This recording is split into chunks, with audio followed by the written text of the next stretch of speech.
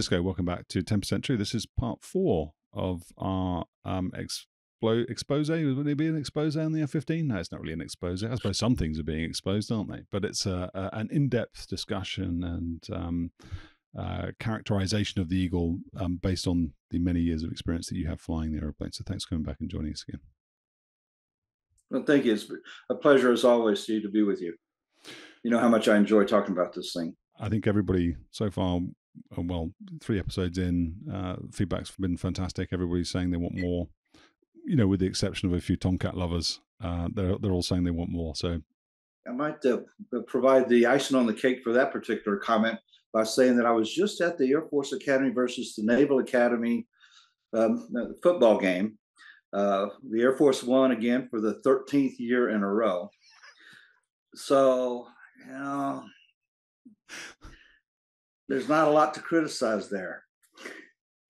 Let's talk about Norway. Let's just jump straight in. When we were talking, okay. I think it was episode 2. It might have been the last one. The way we've cut these, partly my mostly my responsibility, well, completely my responsibility because you don't cut them, I cut them. So the way I've cut these means that there's a bit of disjointedness going on. But we're going to go back to 2 episodes ago, I think, where you're talking about some of the shenanigans that you Eagle guys got up to at Bodo in Norway. You're also talking about Dechi, but I want to go back to Norway because I know why you were there, but the audience won't know why you were there. What was the purpose of your deployment to Bodo? Our purpose of being deployed to Bodo, Norway, was to provide the NATO task force, NATO amphibious task force, with air cover, not because the U.S. Navy and their Tomcats couldn't do the job, but they were busy down at the Gulf of Sidra, challenging Omar Gaddafi's line of death across the Gulf of Sidra. So our American carriers that were supposed to be or were scheduled to be part of that NATO task force could not participate in the exercise. As a result, the U.S. Air Force deployed our squadron, the 53rd Tigers, from Bitburg to Bodo to provide land-based air cover for the Navy.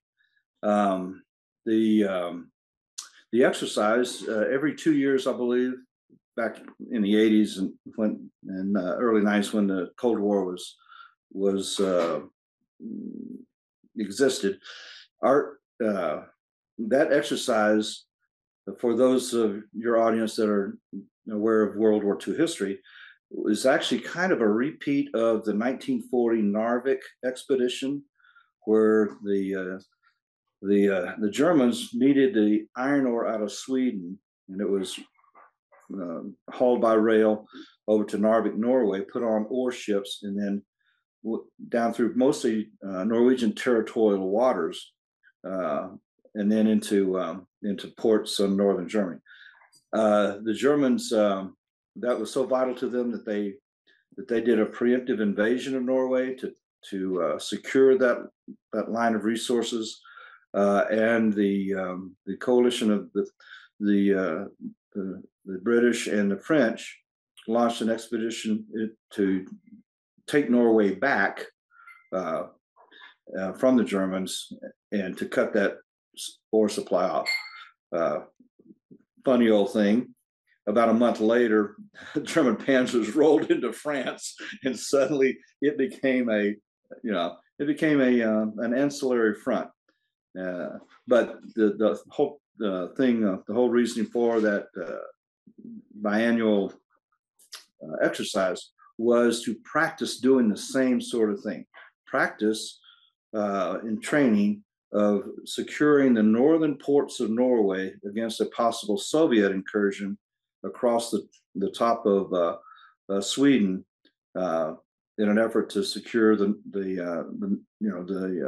Norwegian Sea and the North Cape and all that for Soviet naval deployments, so that the Soviet Navy would not be bottled up at Murmansk and Archangel. So in the grand strategies, geopolitical scheme of things, that was a viable threat from the Soviets, and that was NATO's response, was to have a well-practiced, biannually trained expedition to be prepared for that.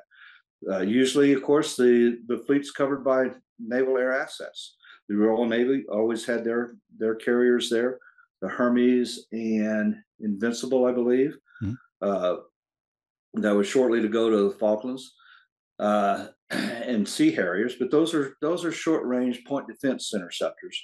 And the Navy, our Navy, the American Navy, provided Tomcats for the long range protection of the task force. And there were actually two task forces. There was the amphibious task force, then there's the carrier. Well, in World War II, we called the covering group. That was the part that was missing from that particular year's exercise, and we supplanted them, if you will, and provided F-15 coverage. The way the operations went was that we had 2 airplanes on alert, on 15-minute alert, because it was cold up there, and we had to get our poopy suits on to fly over the water. So we were not on the usual NATO 5-minute alert. We were on 15-minute alert. Get dressed, fire the airplane up, get everything warmed up, and then launch. But we had plenty of time because the Norwegian Air Force, Royal Norwegian Air Force, would let us know when the bears and the bisons and the coots would be rounding the North Cape and heading downstream, headed for the task force. And many of them would actually fly past the task force and go on to Cuba. The Bear bomber had that kind of legs, that kind of range. So we had plenty of time to get ready, and then they would scramble us off, and we would head north out over the water, do our weapon systems check. We were armed rather pathetically, in that we had 2 AIM-7Fs, the Great White Hope, we called it, because you had to hope that it would actually hit the target, and 940 rounds of 20 millimeter, not the full ordnance load of an F-15 by any means, but enough to do the job against a Bear bomber flying straight and level in the 20s or whatever. So anyway, we would launch out, get a vector from Norwegian GCI, and so we're talking a couple of 100 miles, short of the bombers being able to even see the task force on their air-to-surface radars. So we were well out in front of, and then what we would do is we would intercept them. I always flew what we called a no-lock intercept. I would go into velocity search, which is high PRF, Doppler only, because I didn't really care how far away they were. I just wanted to find the azimuth, because that far away, all you need to do is go pure pursuit on them. In other words, point your nose at them. And if they drift left, then you turn a little more to the left. If they drift right, you turn a little more to the right. And then you can get close enough to where you can go to MRM search, which is an interleaved high PRF, medium PRF. And you can narrow the bar scan in terms of elevation. So even without locking them up, we could figure out where they were and what altitude they were at. The reason we did not want to lock on was because the Soviet, especially their maritime bombers, had a very enviable jamming sweep. It would take the target indicator, if you will, the target symbol, and they could move that around on your radar, changing range and azimuth, and they could write your name on your own radar. Yeah. So I never locked them up, because sure enough, they were always at very high altitude. We're talking usually the 30s, and sometimes even in the contrail level. We would spot them dozens of miles away, and then it's just a matter of swinging around the great curve to get in behind them, and do not fly into the gun's envelope, the tail gun's envelope.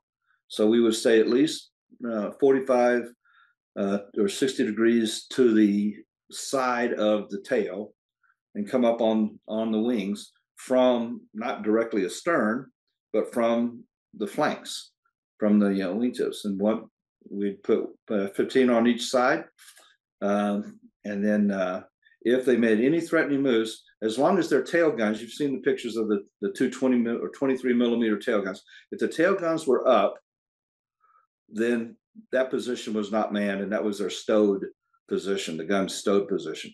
So if the tail guns were up, then we had nothing to worry about. But if they were down, of course, we were going to stay well clear. But I never encountered them. So anyway, so then we would monitor them. We would record on our tape recorders what was called the door number. That's the number on the nose wheel gear door, and it's not necessarily the same number as on the tail. And for intel, I guess the Russians would change the tail numbers as a tactical deception means, but they would never change the door number, because the maintenance guys had to know which bearer do I need to drive out and replace this part on, right? So it would just confuse the maintenance guys if they changed the door numbers all the time. So we had to swing underneath, and we were given these super cameras with the auto wind feature, and we had to take photographs looking straight up at the door for intel, and just accompany them until we arrived at the range where, in this case, the Sea Harriers could come out to meet us, and then they would escort the bears across the fleet, and then let them go to the south. There were several interesting flights doing that.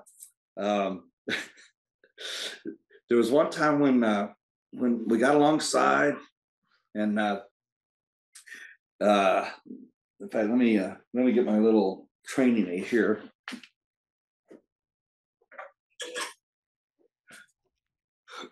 We got alongside the. I'm trying to see what you can see.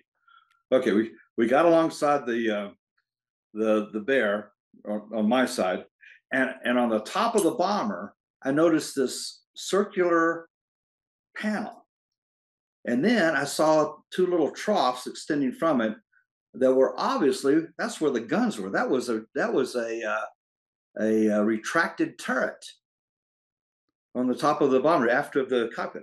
And I thought, oh, I don't know. I don't think Intel knows anything about this. So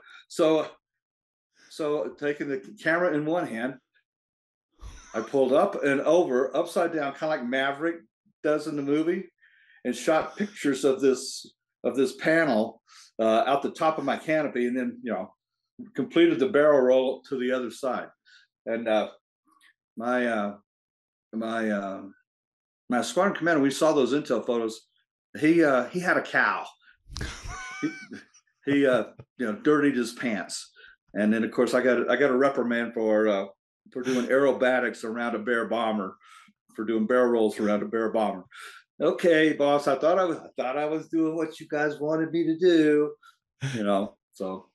So anyway, that was probably my most adventuresome bear intercept. Otherwise, they were just monotonous, just cruising along. You might as well have been alongside an airliner.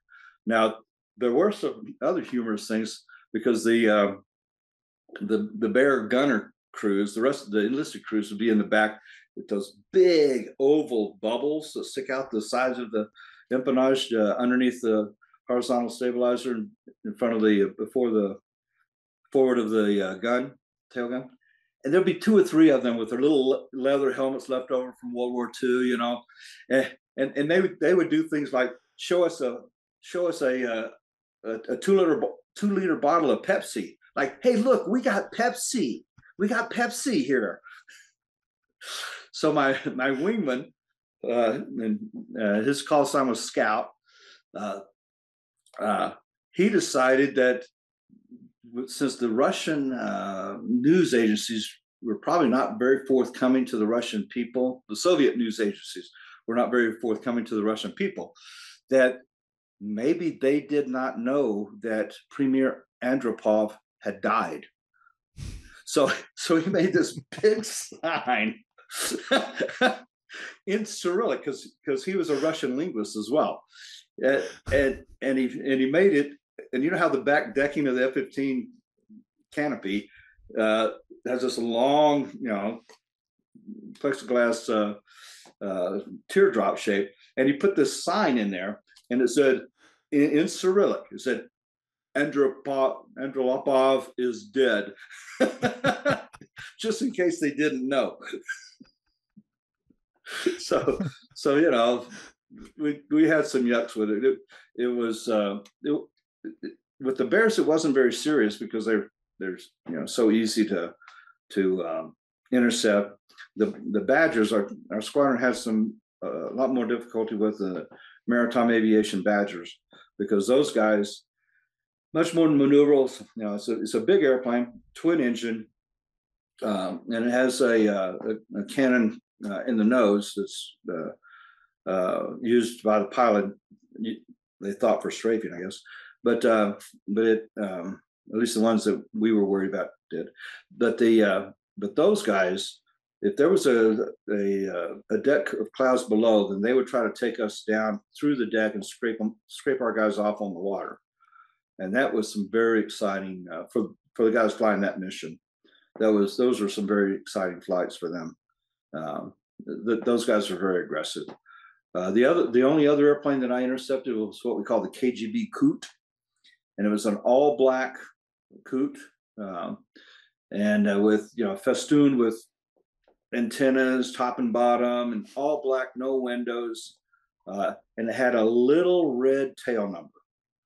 I think 04 was the one that we intercepted, and I don't recall it having a door number. And we called it the KGB Coot because it was obviously a spy plane. It wasn't operated by the KGB as far as we knew.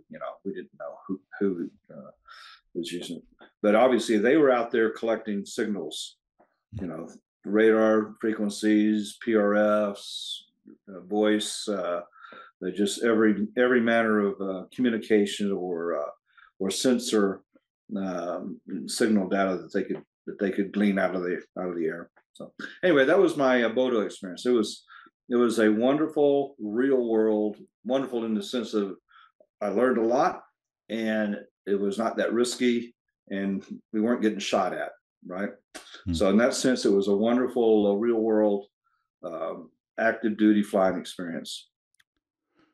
Let me ask you then about that signals piece and take you right back to the beginning of your narrative on that. You said that you did the no-lock intercept, you used the velocity search initially, and then the MRM mode. Were these in the days that predated TWIS, the track while scan mode, where you can, sort of bug a target? That is true. Terminology is bug a target, and then it doesn't lock it. True. Okay, so it predates that. But not by much. Okay. Not by much. So that's why I'm kind of hesitant on giving you an answer, but I think that's true. Okay. The thing about the Bear was that those 4 contra-rotating prop discs were a huge radar reflector. They were enormous. And if you got close enough, and this is well after you were within visual range, if you got close enough, you could actually break out all 4 props. Could you really? You'd have 4 hits in a little V from the front end of the bomber. Seriously. Wow. They were such a powerful radar reflector. So that's why we could use velocity search, velocity search because there was nothing else moving out there and anything would show up, right? Mm. But then we could use MRM search, and we had no trouble. Usually they flew in pairs, sometimes 3s, but usually pairs. And you could always find the wingman. You could always find them. Right. So anyway, it was right at that time when we were getting TWIS. We may have had that RAM assessment mode that you and I discussed in one of the previous exposés. I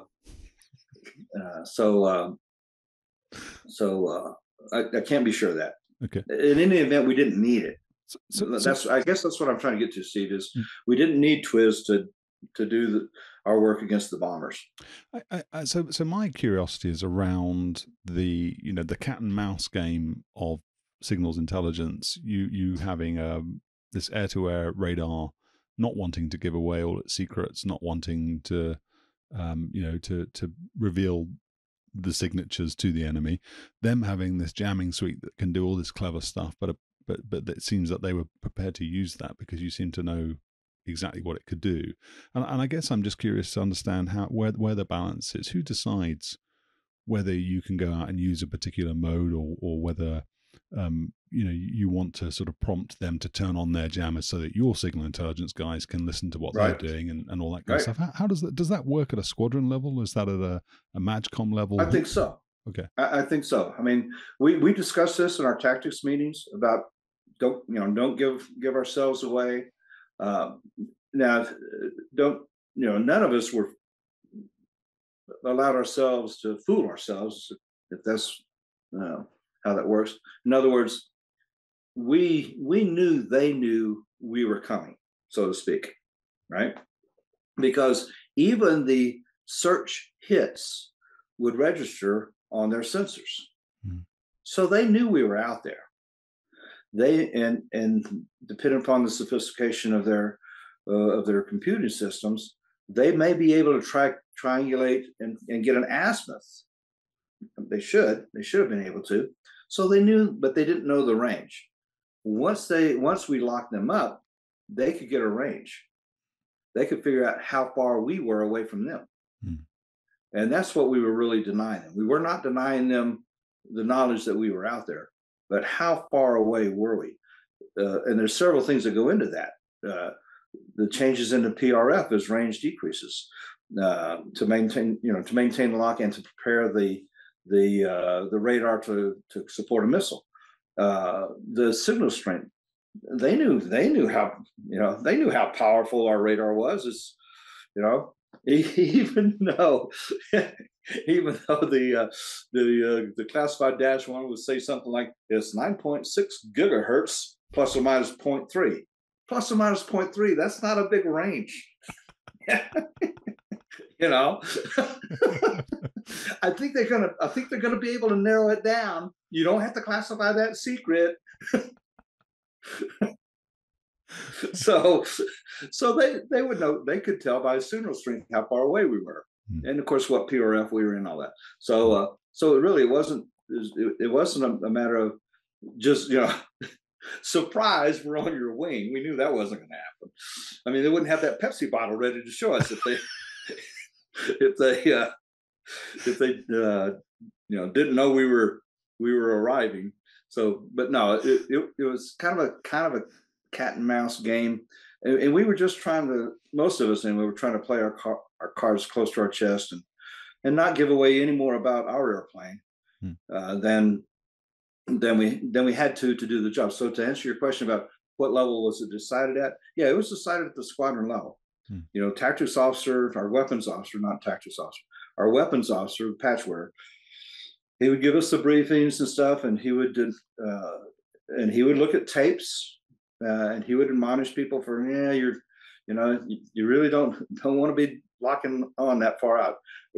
For a fighter pilot, it gives you what we call a warm fuzzy, a very comfortable feeling to know that you got the bad guy locked up, right? Well, if he's going to take your radar away and throw it into the Atlantic, then you just ruined your own chances. But there is a comfort factor from having a lock. And so there were a lot of people who were not that ambitious about doing no lock intercepts. They would rather they would rather get a lock and feel comfortable. Okay, this is all going to work out right. But it was, we were the only airplanes out there over the Norwegian Sea. So eventually, the big silver bird is going to show up. Eventually, the big silver bird is going to show up. And guess what? We can run him down. He's got 8 propellers going that prevent him from exceeding the Mach. So we'll eventually catch him, even if we get stuck way back at 6 o'clock. We'll eventually run him down. So if you have a mind that says, this is not what I would usually do, but it's good for the situation, And even if it goes wrong, I have plenty of room to recover, plenty of room. Then, okay, I'll do it that way. And if they're learning anything about our airplanes, it's not off of me, kind of thing. But yeah, we decided that in the squadron. That's true. So tell me about this difference then in this sort of friendliness or the levels of professionalism you might describe it as between the different adversary aircraft, the Bears and the Badgers and the Bisons. And I'm curious because I talk to guys who are flying in Syria and have flown in Syria for a number of years. I think 2016 was when. I think it was 2016 when the Air Force first went there. And they tell me, there's a difference between the Su-35 crews and the Su-30 crews or the Su-27 crews. They have different sort of characteristics. So the Su-35 guys are really friendly. The Su-30 guys are not very friendly. So they'll come up on guard and have a chat if they're Su-35 guys. But the Su-30 guys don't do that, and they're aggressive in their intercepts and that kind of stuff. So they're definitely different communities with different personalities in the air. Oh, that's interesting. That's very interesting. Yeah, it's curious, isn't it? I was sort of amazed to hear that the 35 guys would actually come on guard and they'd have a chat. So they would get information with each other and they'll have a chat to each other. So they're curious about one another. So the question I was going to ask then, and again this week the Pentagon has released a video from a B-52 of a People's Liberation Army Air Force. I think it's a J11, so Su-27, where they copied the Su-27 intercepting, and they said it was an unsafe intercept. And there's this sort of history of these fairly aggressive intercepts happening. Did you have a sort of pre-planned approach to how you were going to deal with a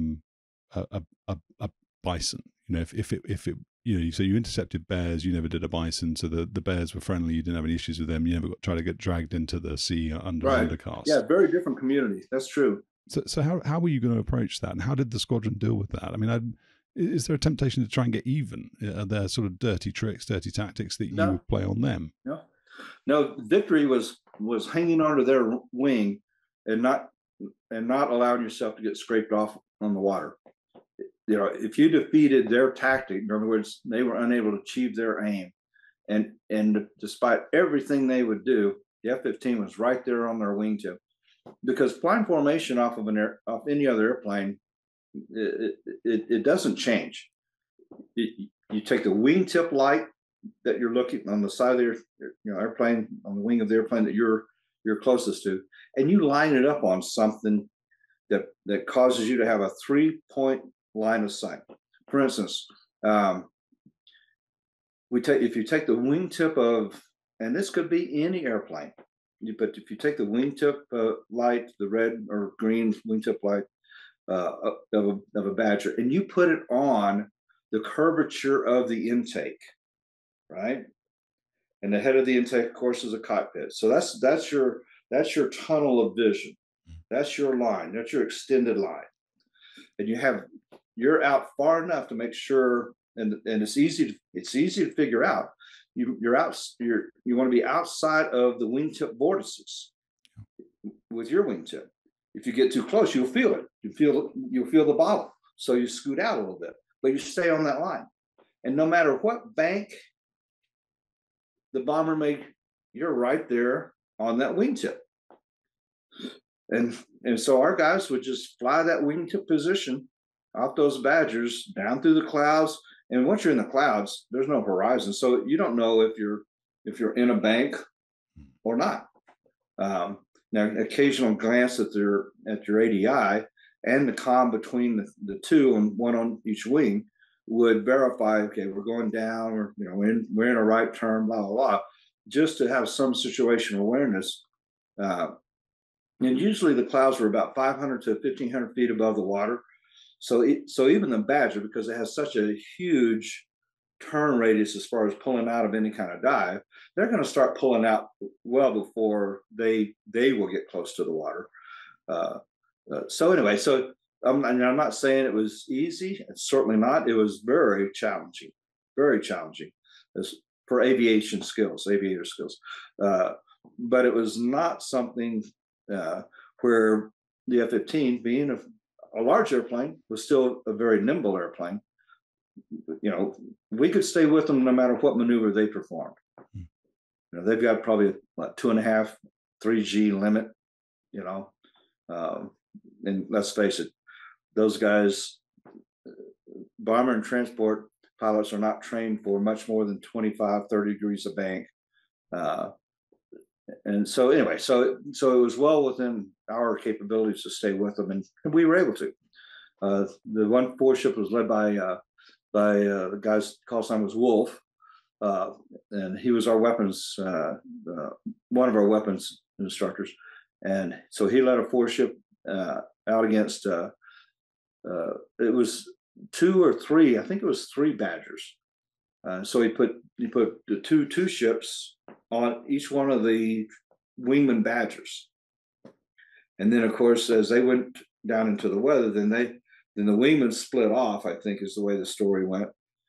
So now the leader, got away. Okay, fine.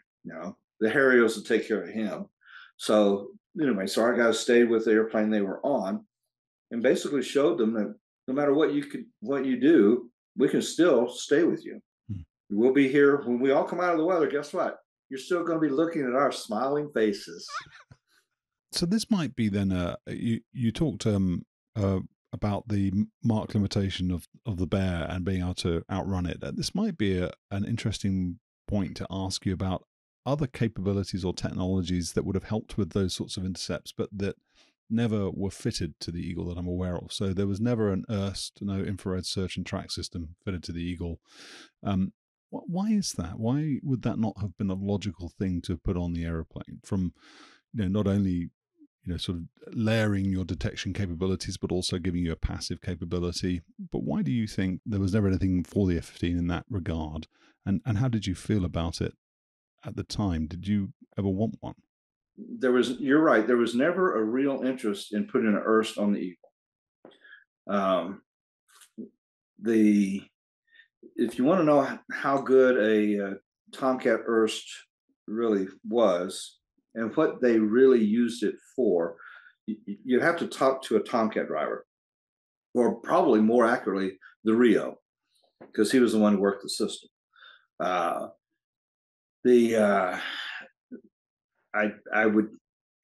don't know this for a fact, but I don't believe that the IRST system had nearly the fidelity of our radar. So why supplement the best air-to-air radar in the world with a subpar infrared search and track system? What would be the advantage in doing that? So just to play devil's advocate, you've just described the jamming capability of, I don't know if it was the Bear or the Badgers. So your radar's now being jammed. Right. I don't know what the scenario is. You've got no way of, maybe you can home in on the jamming source. I don't know. But how else are you going to target them? Other than visually, get me to the visual arena and let me kick his ass. Other than that, sure. I just don't know. Well, let's assume then he's not contrailing. You're in the weather. He's 100. Well, I suppose if you're in the weather, your IRST isn't going to work, is it? But so right. There we go. I proved my point. But my point is, I don't believe the fidelity of an IRST is anything comparable to the Eagle radar. And yes, you're right. It's susceptible to various jamming techniques, and we have to work through those.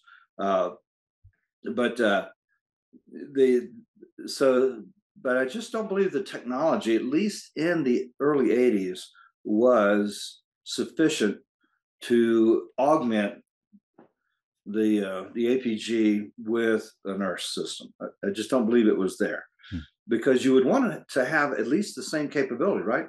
Now, if you were really, because IRST works best when the background is cold, right?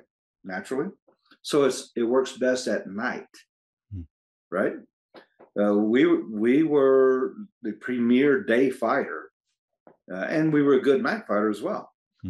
But our main mission, because the bad guys were pretty well limited to air-to-air combat in daylight, then that's our primary adversary, and we equipped ourselves to deal with that. So I'm not sure that IRST would have supplemented the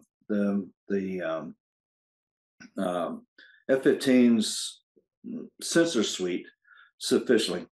From a tactical or a training point of view, is now you have to train to use two systems and two completely independent systems, right?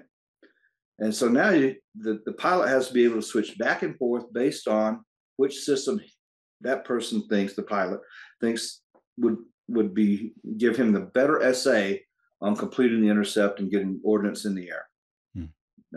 So there's a complication in terms of training, and even in terms of shooting doctrine. I mean, you saw in our previous episode how fast those targets come down the scope. Two Eagles working against two F4s, and they are marching down the scope.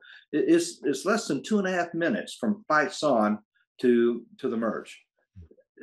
And you want to put in an IRST employment somewhere in that 2.5 minutes, So you see what I'm saying? It becomes a training problem or a performance ability problem, if you will, in order getting the pilots up to speed to be able to use both equally. I would also tell you, and I'm sure your Tom Kitty friends will cringe at this statement, but usually my experience in looking at threat airplanes as well as our own, friendly adversaries, if you will, in other words, people we trained against, the airplanes with an IRST used it because it was better than their radar, not to supplement their radar. You look at the MiG-29's IRST, it's better than its radar, especially in the search mode. So that is completely different, diametrically opposed, logic than ours. Ours is we've got the best. What can help it be better? Well, that can't. I mean, it would augment, but it would never, supplement it to the point where we could easily and quickly go from radar to IRST and back and forth to because what's the goal? The goal is to stay fast, shoot first, and check six. Missiles in the air is the climactic conclusion of a successful intercept. So unless it can get more missiles in the air against more targets, then it's really just extra weight on the airplane. Anyway, I'm being very judgmental here, and I shouldn't be, because I really don't know shit about it. Well, you're talking about a particular time frame as well. So you said you retired from the Air Force in 2000, and I did have an F-14 guy on the channel, a guy called Puck, and he talked about the D model IRST. And so this is it's different. It's a different time to the one where you're talking about. I think he said to me they could pick out a tanker and chicks in tow at 190 miles on their IRST. So I guess, and I suppose sensor fusion nowadays, the increase in computing power, the ability to bring all these things together, that is that's a different story. Very good. You got 100 miles between you and the target, right? So this is and you got four big old jet engines powering the tanker, and you got another 4, maybe 8 if it's F-15Es or not, F-16s. So you have at least 4 chicks on the tanker, right? So that's at least 4 more very hot turbofan engines, and the heat signals, especially like on the turbofans on the KC-10 or the KC-135 Q and R models. You've got all of these heat sources in very close proximity. So you have at least 8 heat sources, maybe 16, right? If it's 2 engine fighters that are chicks, it's a miniature sun. Anything can see that. Well, I think the point he was making was that they could break them out. I don't think it wasn't a blob. Good for them. Good for them. What are they going to shoot at 100 miles? So this was the question that I wanted to ask you when you when you were finished with your judgmentalism, if that's even a word. So what? I'm sorry. No. This is good. This is good. So what would the benefit of that be? So let's imagine, because they have put an IRST on the C model now. It's got I can't remember what it's called. I don't know, Legion pod or something like that. It's called. They carry it on the center line. It's basically stuck in what looks like a targeting pod. And I think on the Super Hornet they put one that in what looks like a fuel tank. So they are doing these things. What is the advantage? They must all be looked down then, right? They're under the belly. They're under the belly, so they're so the tops of their mast. Yeah. So unless they're flying inverted. So what? You got to be up in the bozo sphere to see anything. But is that? I'm now asking you to go out of your lane and to hypothesize and speculate. But is my understanding of how they're operating now is that that's what they're doing. They're flying really high. Because, very good. I don't know if that's true. I don't know if that's true, but it would not surprise me that that's true, because that's the way it ought to be done. Because they want to lob those AMRAAMs. So I think you're talking about where the air is thin. Yeah. So the AMRAAM goes the furthest where the air is thin. So you want to be very high. You want to be very fast. You want to see things at the longest possible range. That's part of that MATRA. Stay fast, shoot first. You want that huge range that you get by being high and fast and seeing much further than the bad guys can see you. So I applaud that. So let me ask you then. So not the Cold War scenario, but just sort of hypothetically speaking now. So let's say your Eagle can see a fighter-sized target at 100 miles, right, on the radar. Let's say your IRST can pick up that same target 90 miles further on, 190 miles, let's say. What does that 90 miles get you? What does it give you? Is that time? You talk about it marching down the radar scope. So on the timeline of the intercept, is that 90 miles of you twiddling your thumbs, waiting for it to appear on the radar so you can do something with it? Are you able to sort of, what would you expect to be doing with that additional range? I mean, I know you were asking facetiously, what can I do with it? But what would you do with it? Well, you would position yourself with the intercept. That's it. The intercept starts at about 40 miles. So that would give you 50 miles to make sure that you are moving your formation onto the expected ground track of the targets. And this is especially important in terms of destroying raids, because let's face it, that's what we're really there for. All the 4v4 fighter versus fighter, that's great for the Bloody Red Baron reenactments and that sort of thing. But what air-to-air fighters are really designed to do is to protect targets on the ground that the bad guys want to destroy using air power. So our real targets, in all seriousness, is the bomb droppers. It's the people that are going to destroy our things, so to speak, and kill our people with their bombs. So that 50 miles, what that would give you, that 50 miles would give you the ability to position yourself so that you're in a position at 40 miles to execute an intercept. And as we'll talk about in 2v2 and 4v4, 40 miles is where the actual lethal intercept begins. That's the window frame that the bad guy, you want the bad guys to fly through so that you can kill them inside of that. So that's what we would do with that additional 50 miles. And if we could get it with IRST, I'm all for it. In the 1980s, IRST did not have the technological advantage that it needed to have to supplement our radar. And that's the no kidding real answer to your question, I think.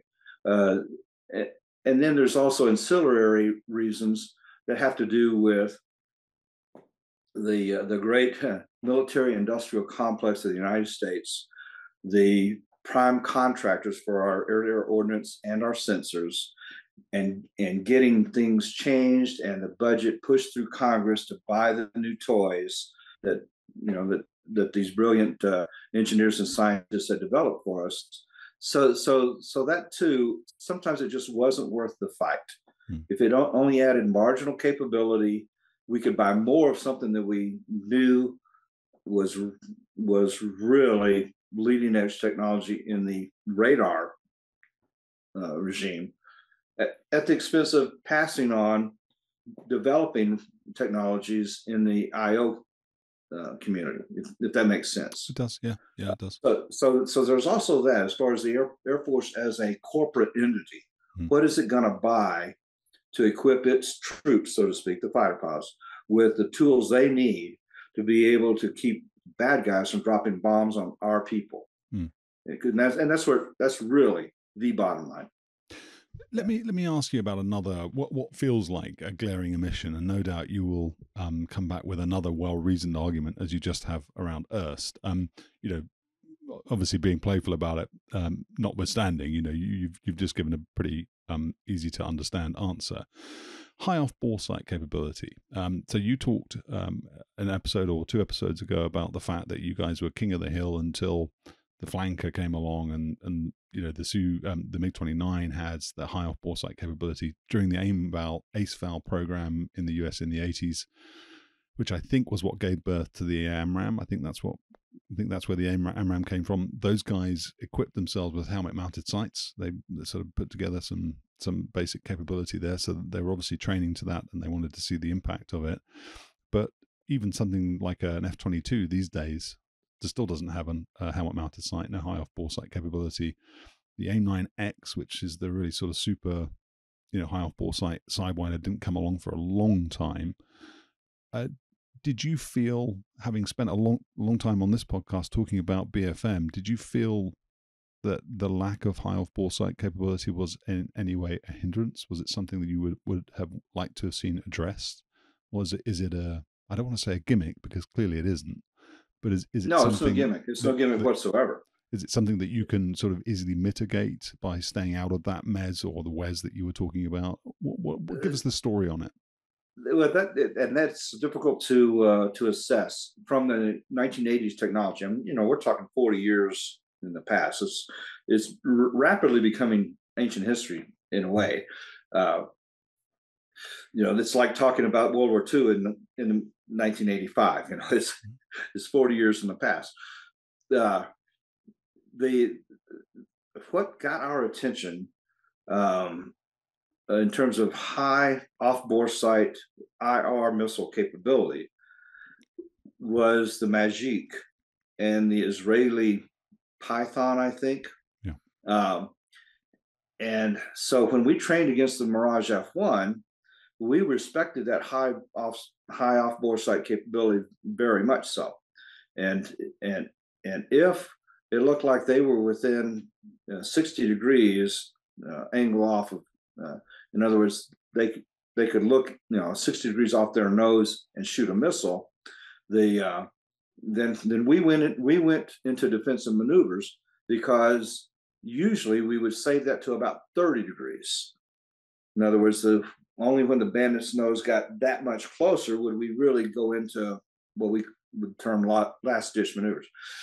The bad news about the Magic, and I think the Python as well, was it would come off the rail of the pursuing fighter, the Mirage F1 or a Mirage variant that the Israelis had, and it would disappear behind your tail, and then it would arc around and it would impact you in the belly. You wouldn't see it coming, you know. And so it's you know, you see it go through your 6 o'clock, and now what do? Do you roll and try to defend against the missile? And now the fighter's got another shot, right? Or do you continue defending against the fighter that you see and hope the missile loses sight of you? So that really got our attention. What do you do? And so, yeah, it would have been nice to have a comparable capability at the time. And really, this is one where I do lay it at the feet of our military industrial complex. Raytheon was so far down the path with the AIM-9 that the AIM-9X was the best it could do for off-bore sight capability. And even is, I understand, and my information is 23 years ago, you know, my last year in the Air Force. So it's well dated and it's probably obsolete and incorrect. So I allow all of that. So I wouldn't debate the point, but but that was the best Raytheon could do to give us an enhanced off-bore sight capability. I mean, we already had an off-bore sight because it was slave to the radar, right? But that wasn't much. That was within a 10 degree, 15 degree sphere, so to speak. The component that we were missing was the helmet mounted sight. We didn't have that. That was, as far as I knew, a completely untapped resource or technology, untapped technology. And so we had to play catch up with certainly the Israelis, if not the French, to have something, because the missile itself is no good unless you can point its little eyeball in the direction of the heat source, right? You have to have a means of doing that. And there are other means other than helmet mounted sight. You can cue the missile to the upper left hand corner of the radar scope or the HUD or something like that. You can cue the seeker head to go to a certain location, and then you maneuver the airplane around that point in space to put your adversary's exhausts in that and get the tone, launch the missile. So we were behind on that. There's no doubt about that. We were behind on that. And I don't know, I'm really glad that we have all that now. I wish we could have had it earlier, but I don't think we had the contractors, because we do buy things from the lowest bidder. You got to remember that. I don't think we had the interest of the contractors up enough to create this system for us at that stage. The technology had to mature enough to where they could offer it to us and say, "Hey, wow, look at this! This will do wonders in a fur ball. Yeah, we'll all shoot each other and we'll all go down in flames." So, which is the towering inferno of aim ballet style. So you said that the Magic or the Python would come off the rail and come underneath you and then up and hit you in the belly, and that caused you consternation. Did you have an answer then?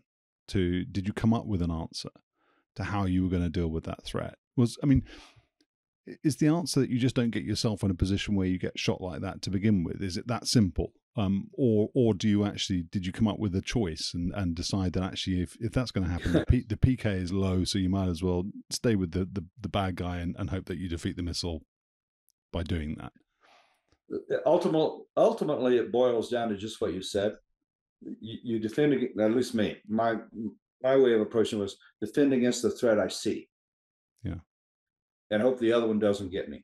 But the real defense, and this too was a lag in our procurement of defensive systems for the F-15, because since the F-15 is an offensive fighter, the Air Force always funded offensive capabilities over defensive capabilities, right?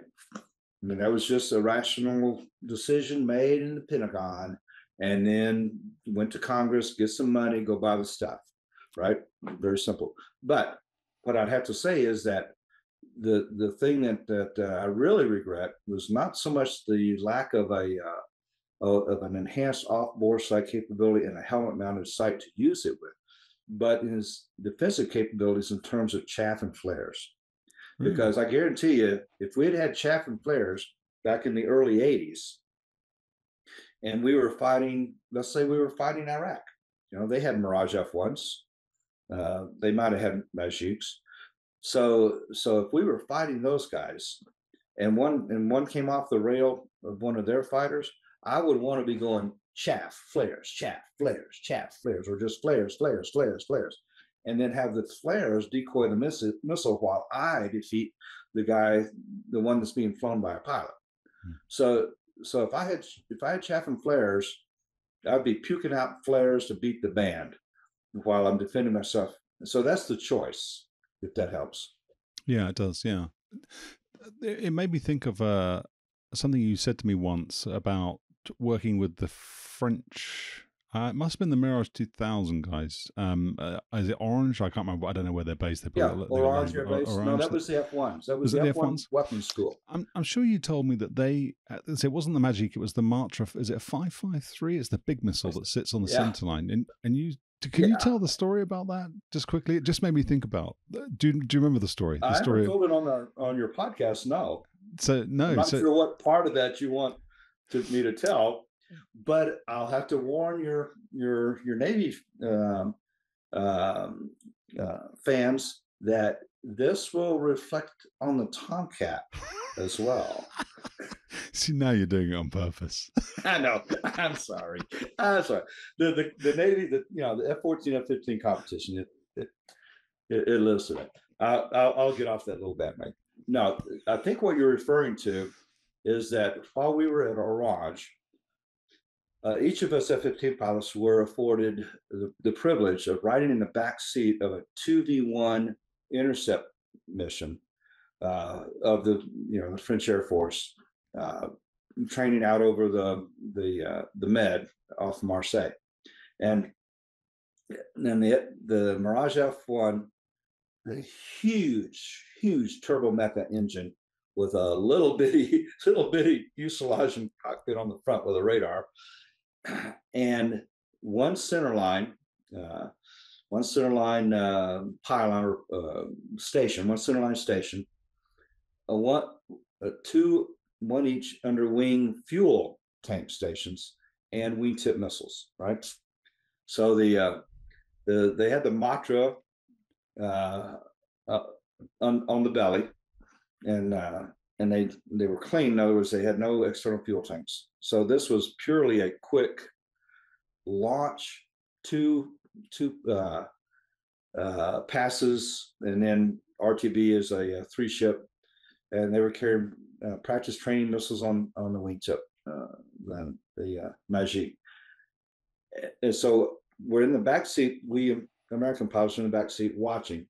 They have a rather innovative way of looking through the front seat pilot's cranium, and that is that they had a TV camera mounted on the canopy bow of the front seater, and then a TV display above the instrument panel. So what you were getting was the front seater's view out the front of the airplane, which is really great, really great. And at the bottom, in fact, it wasn't on the canopy bow. I think it was the same as a gun camera, because you could actually get the HUD. And that's probably not the best. They had an analog HUD display, and it was these wheels with the airspeed and the altitude stamped into them and the heading, and they would rotate based on the inputs from the avionics systems. So you could tell by looking through the screen which way you were heading, what altitude you're at, and all that. There was no gun sight information at all, but there was some radar display, kind of like the MiG-29 has a radar display on the HUD. So obviously there was some crosstalk between MiG and the Mirage folks as they were developing their technologies in the 80s. So we went up for 2v1s, meaning 2 interceptors and a single target, and the target on the first pass, neither one of the F1 fighters saw the target on radar. He went right between us. Wow. Well, out of the 3 pilots in the airplane, I was the only one that saw him, and it was as he was passing off my left shoulder. So okay, we missed intercept on the first pass. Second one, so we come in and get engaged, and it was a big swirl, big turning circles, and call Magic kills. And so in the debrief, I go, well, you each had one of these MATRA 530s or whatever it was on your belly. Why didn't you shoot that when you got the radar lock? And their answer was, it's only good against bombers. Oh, so you would not shoot it and bring it back to base? All that weight?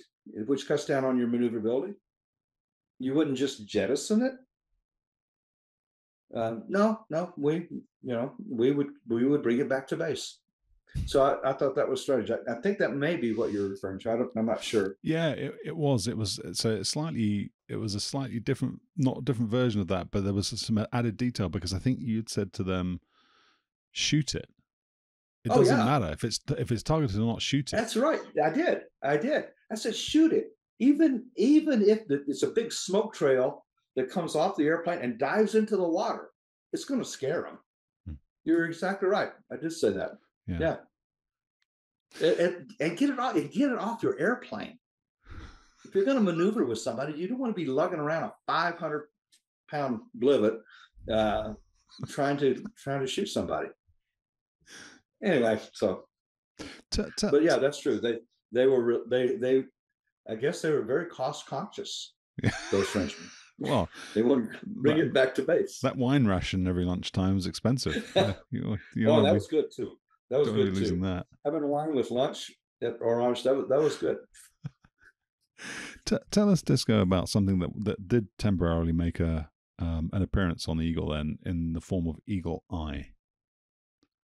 We've talked a little bit about detecting targets, IRST, sort of radar performance, no lock intercepts, all that kind of stuff. Where did Eagle Eye, which I think that was late 80s, early 90s? It was, well, no, I would say it was late 70s, early 80s. Once we had any EID capability, the ability to discern our targets, good guys or bad guys, then we auctioned them off as rifle scopes to our local hunters. So made a little money for the squadron fund, that. Here's some beer money. What happened to all these Eagle Eyes?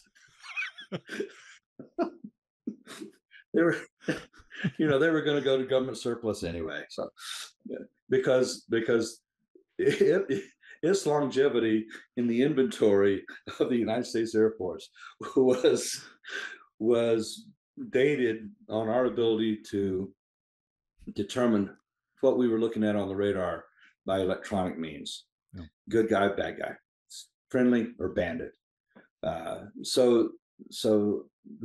To go back to Vietnam, the biggest problem with the Air Force's use of the F-4 and the AIM-7E was the inability to determine friend or foe in the skies over North Vietnam. By the time the F-4s got into range against very small targets, we're talking MiG-21. That thing is just a little needle of an airplane pointed at you. In the MiG-17, not much bigger. 19 slightly bigger, but those weren't that prevalent anyway. But so by the time you arrived nose to nose, beak to beak, in visual range of a MiG-21 and could tell it was a MiG-21. And of course, in all honesty, what you really had to do was be able to tell it wasn't an F-105, or it wasn't a Navy F-8 Crusader, or it wasn't a Navy F-4. You could always tell if it was an F-4 at long range because it smoked so much if it was in military power, right? So, but anyway, so if you could see the airplane, see the target, and it wasn't one of ours, then you could declare bandit, box one, and get a missile in the air.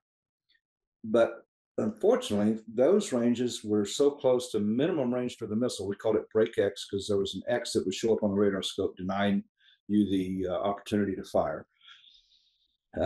Is that now you are locked into a visual dogfight with a highly maneuverable airplane, and you're flying this freight van of a truck, this big lorry of an airplane, trying to get around and use your energy superiority to get around to his 6 o'clock and maybe prevent him from running away. But if they went downhill, and even if an F-4 got behind him with a pulse-only radar, it was overwhelmed with ground clutter, and so you couldn't get an AIM-7 to do a tail chase to a kill anyway. So it was very, very problematic.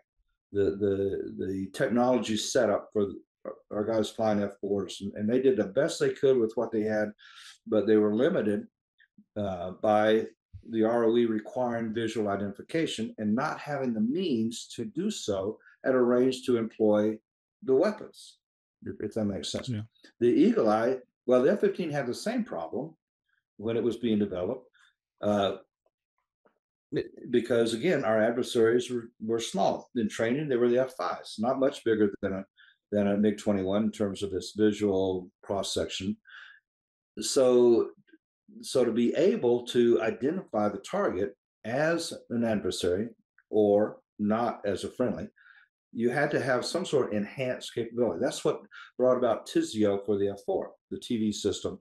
That was all about slaving a TV camera to the radar line of sight and producing an image on the Wizzo's screen in the back seat, and the Wizzo could announce that it's a MiG-21. Shoot, you know, to the nose gunner. So that was the F-15's solution to the problem was, well, let's put a rifle scope, a 9-power rifle scope used for hunting, mount it to the HUD, align it with the airplane central reference point on the HUD, in other words, where the nose is pointing. And then once you got a radar lock, the target, of course, is in the target designator box, a little square container, and you put that over the airplane reference point, and then you would lean forward, put your eye to the scope, hope nobody moved, and see what was there. Well, guess what? You got two moving parts to this problem. One is the bad guy. If you know, he's not going to fly straight at your eyeball, right? No, he's going to be going one way or the other, right? And plus, your airplane. So and it's just human nature. It's just, you know, muscle memory and all that. If a person is holding a stick and flying an airplane and they lean forward, they tend to pull the stick back. And so you wind up raising the nose of the eagle, and there's nobody home. You look through the eagle, and there's nobody there. And then if you want to fly around, you know, like you're making buttermilk in an old churn. If you want to fly around with your eyeball on the back end of a rifle scope while the target is getting closer and closer and closer and closer, you know, all these seconds, then you probably ought to get another line of business. You know, that's not a good way of entering a fight, is with your eyeballs pressed to a rifle scope and the bad guy swarming in behind you. So it was, yeah, that was a good idea, and it was very effective against bombers. Against, for instance, when we launched off of alert at Bitburg to investigate. That was one of the categories of intercepts. Investigate this target. Well, you could do that. In other words, if you were investigating a light airplane, a Cessna or something, or let's say a Swiss biz jet happened into the NATO air defense identification zone without a clearance. You know, he's flying straight and level. You know, for those kind of targets, sure, you put the eagle eye on them and go, yeah, that was a Cessna 172, blah blah blah, or that's a Pilatus, whatever. But so those are routine, very low demand situations. Fighter versus fighter. The only advantage was if you were a red flag or fighting the aggressors in any way, and you went out there, and as soon as spikes saw them, you saw them marching down the scope, you took your radar lock, and you kind of lean forward into the scope and go, well, I tried. Bandit, Fox 1. and when the aggressor flight leader, flight commander, questioned, did you have a proper VID? Oh yeah, I had my eagle eye.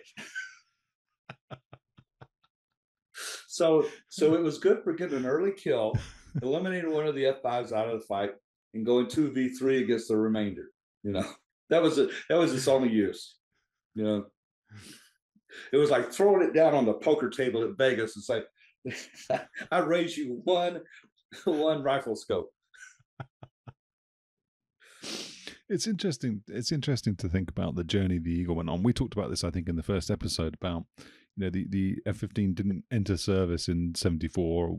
You know, I think it was 74 with sort of, you know, the complete package, the complete sort of set of sensors and capabilities that those things came Oh, with. no. I'd forgotten that you didn't have chaff and flare. I mean, just the idea you were flying around without that is quite crazy in my mind. I thought that was almost criminal. Yeah, but by the mid '80s, to send our squadrons at Bitburg and Schusterberg potentially into battle with no means of self-defense, I view that as criminal. Did you have the jammer at that time? So the LQ-135, you know, it's sort of the boxes sit behind you in the cockpit. True. There was that installed at that time? True. Did it work? Did you have confidence in it? It worked well, as far as I know. You know, we never, thankfully, we never had to test it, you know, in actual conditions. But it worked well against SAMs. It had limited capabilities against AI radars. Is that not a bit backwards? Would you not expect, given the job of the Eagle, to be the other way around? Well, actually, in a sense, you have a point. That's true. But if you view the F-15's role, initially we were defensive. We were expected to be defensive in our lanes, you know, shoulder to shoulder with the FGR-2s out of Wildenrath and others.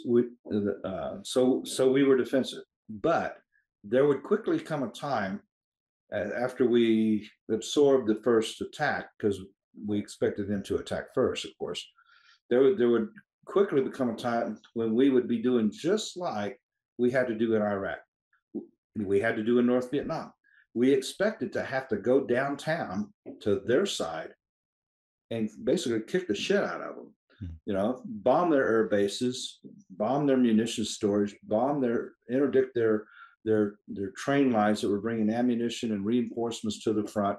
You know, whatever the NATO overall commanders, ground commanders wanted, we had to be able to do that. So we had to be able to penetrate their air defenses, establish I won't say a sterile or a bandit-free environment, but do our best to protect our bomb droppers, F4s largely, NATO F-16s, and then our F-16s, followed up right away. So we had to be able to establish a sense of air superiority, local air superiority for that operation. And that involves, neutralizing their SAMs, because their air defense network was highly SAM orientated. And so we had to get through that SAM belt and suppress the local radars, SAM radars, just on our own, because the weasels, we generally would plan on going in with weasels, and we can get into this kind of discussion when we talk about air campaign plan. But generally, it would be 1 4-ship of weasels, 2 4-ships of eagles would be the guys out ahead of the package. 1 4-ship to take each flank, the weasels up the middle, and the weasel would be doing lethal suppression of their IADs. And we needed to be impervious to that. In other words, we need to be not distracted by the SAMs, because we had a job to do air to air, if that makes sense. Yeah. It's kind of a layering of almost mentalities as well as capabilities. Does that make sense? Yeah, it does. We couldn't be bothered, if you will, by the SAMs unless you knew one was targeting you and there was a missile in the air. Then, of course, you got serious about survival. But otherwise, we just let the jammers do the work, suppress these radars, jam them, doing whatever the power relationship would provide. I mean, our output power versus their transmitting power and all that dynamic. So in a sense, given the mission of the F-15, remember, it comes out of Vietnam. We had to be able to go into their backyard and do our job. It wasn't a purely defensive air-to-air role. It was air-to-air, but it was air-to-air in their airspace. So to do that, we had to deny them the ability to shoot us down with their SAMs as much as the technology would permit. So Disco, in I think it was episode 1, you said something that I thought was quite interesting that I haven't followed up with you on, and maybe now's a good time to do that. You said that when you were talking about the dominance of the F-15 at the top of the hierarchy of all the fighters in the Air Force inventory and friendly Air Force and foreign Air Force inventories, it was at the top. And you said that you didn't say it changed, but you said the arrival of AMRAAM was a leveler. I think that's what you said. We're 4 episodes in, and this was episode 1, I'm pretty sure. Yeah. So it's sort of 6 hours of conversation to go. But I'm pretty sure you said it was a leveler. One of the things that is commented on, let's say, by people when they're observing the Eagle community is the fact that they have the appearance of being, and perhaps you'll tell us whether or not this is correct or not, of being a little siloed, not necessarily, well, maybe even being a little aloof, perhaps. They're doing their own thing. Yeah, both of those are accurate comments on the F-15 community. Yeah. So can you tell us then a little bit about why those things are true? And what impact, if any, well, it did. So what the impact was then of the arrival of AMRAAM amongst the other tactical Air Force fighters, the F-16, the F-18, F-15E, and so on. How did that change? Was that threatening to the Eagle community in terms of your superiority? No. What did it mean?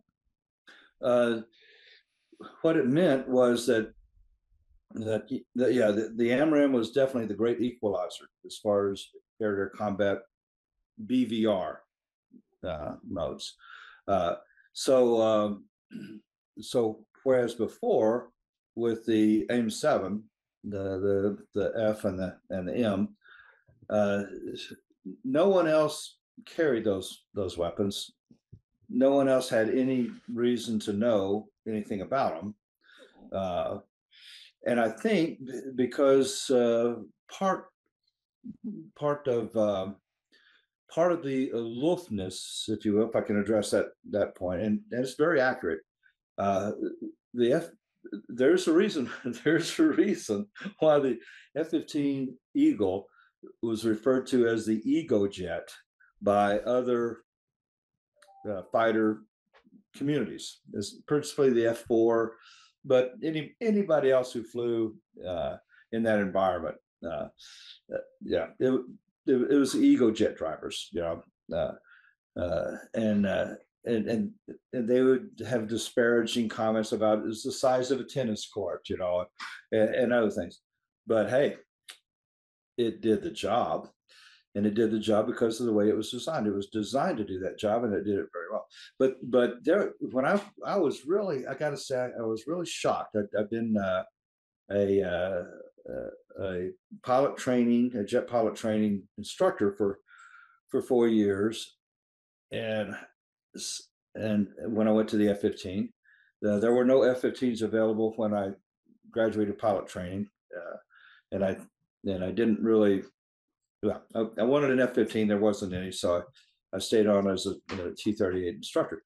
I think we might have covered that a little bit, but when I finally got to the F-15, I was really appalled, and that's probably too strong a word. I was surprised.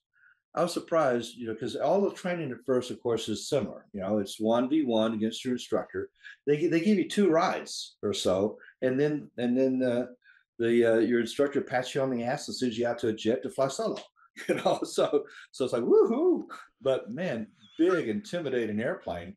And of course, soloing in any airplane, I know as an instructor, soloing in any airplane is a confidence builder. It tells you as an individual, I can fly this machine. And then you mount up, you saddle up, strap in, and you go fly it. But then after that, all of the training is 1 against 1 basic fighter maneuvers, and then 2 against 1, which are we call it ACM, right? Air combat maneuvers. In other words, who's the engaged fighter, who's the free fighter, where's the target, switching roles to get the kill. And that was all similar against an F-15 that would play target for us. But then when we got to 2 against 2, and we'll get into the actual tactics later, that was always dissimilar. And this, then I'm taking a long time to get to my point, and I apologize for that. Mm-hmm. But of course, our adversaries were always F4s. There were F4s from the Guard. There were F4s at other bases like Georgia Air Force Base. I was at Luke. Georgia Air Force Base had F4s, Weasels primarily. And it really surprised me how dominating in both the briefing and the debriefing that my flight leader was. And it's pardon my fighter pilot vernacular, but basically the tone of the briefing was thank you for showing up. We're going to rip off your heads and shit down your necks. Oh, whoa. They were intimidating. They intended to be intimidating. They intended to be arrogant and just show that they were superior with the very first words after the time hack in the briefing. You know, it wasn't, let's take a look at our tapes and see how we did at the end. It was, yeah, we kicked your ass, you SOBs. And I just was amazed. I was in wonderment. That's the attitude. That's the fighter pilot attitude. And yes, it was extreme, and maybe it was extreme to impress me and the other students that as a single seat fighter pilot, you had to be ultimately, I guess is the right word, you had to be completely confident of your abilities to kill the other guy. You could not have any shadow of a doubt that you could go out there and you could kick his ass. And so it's part of the mentality that became the mystique, that became the derided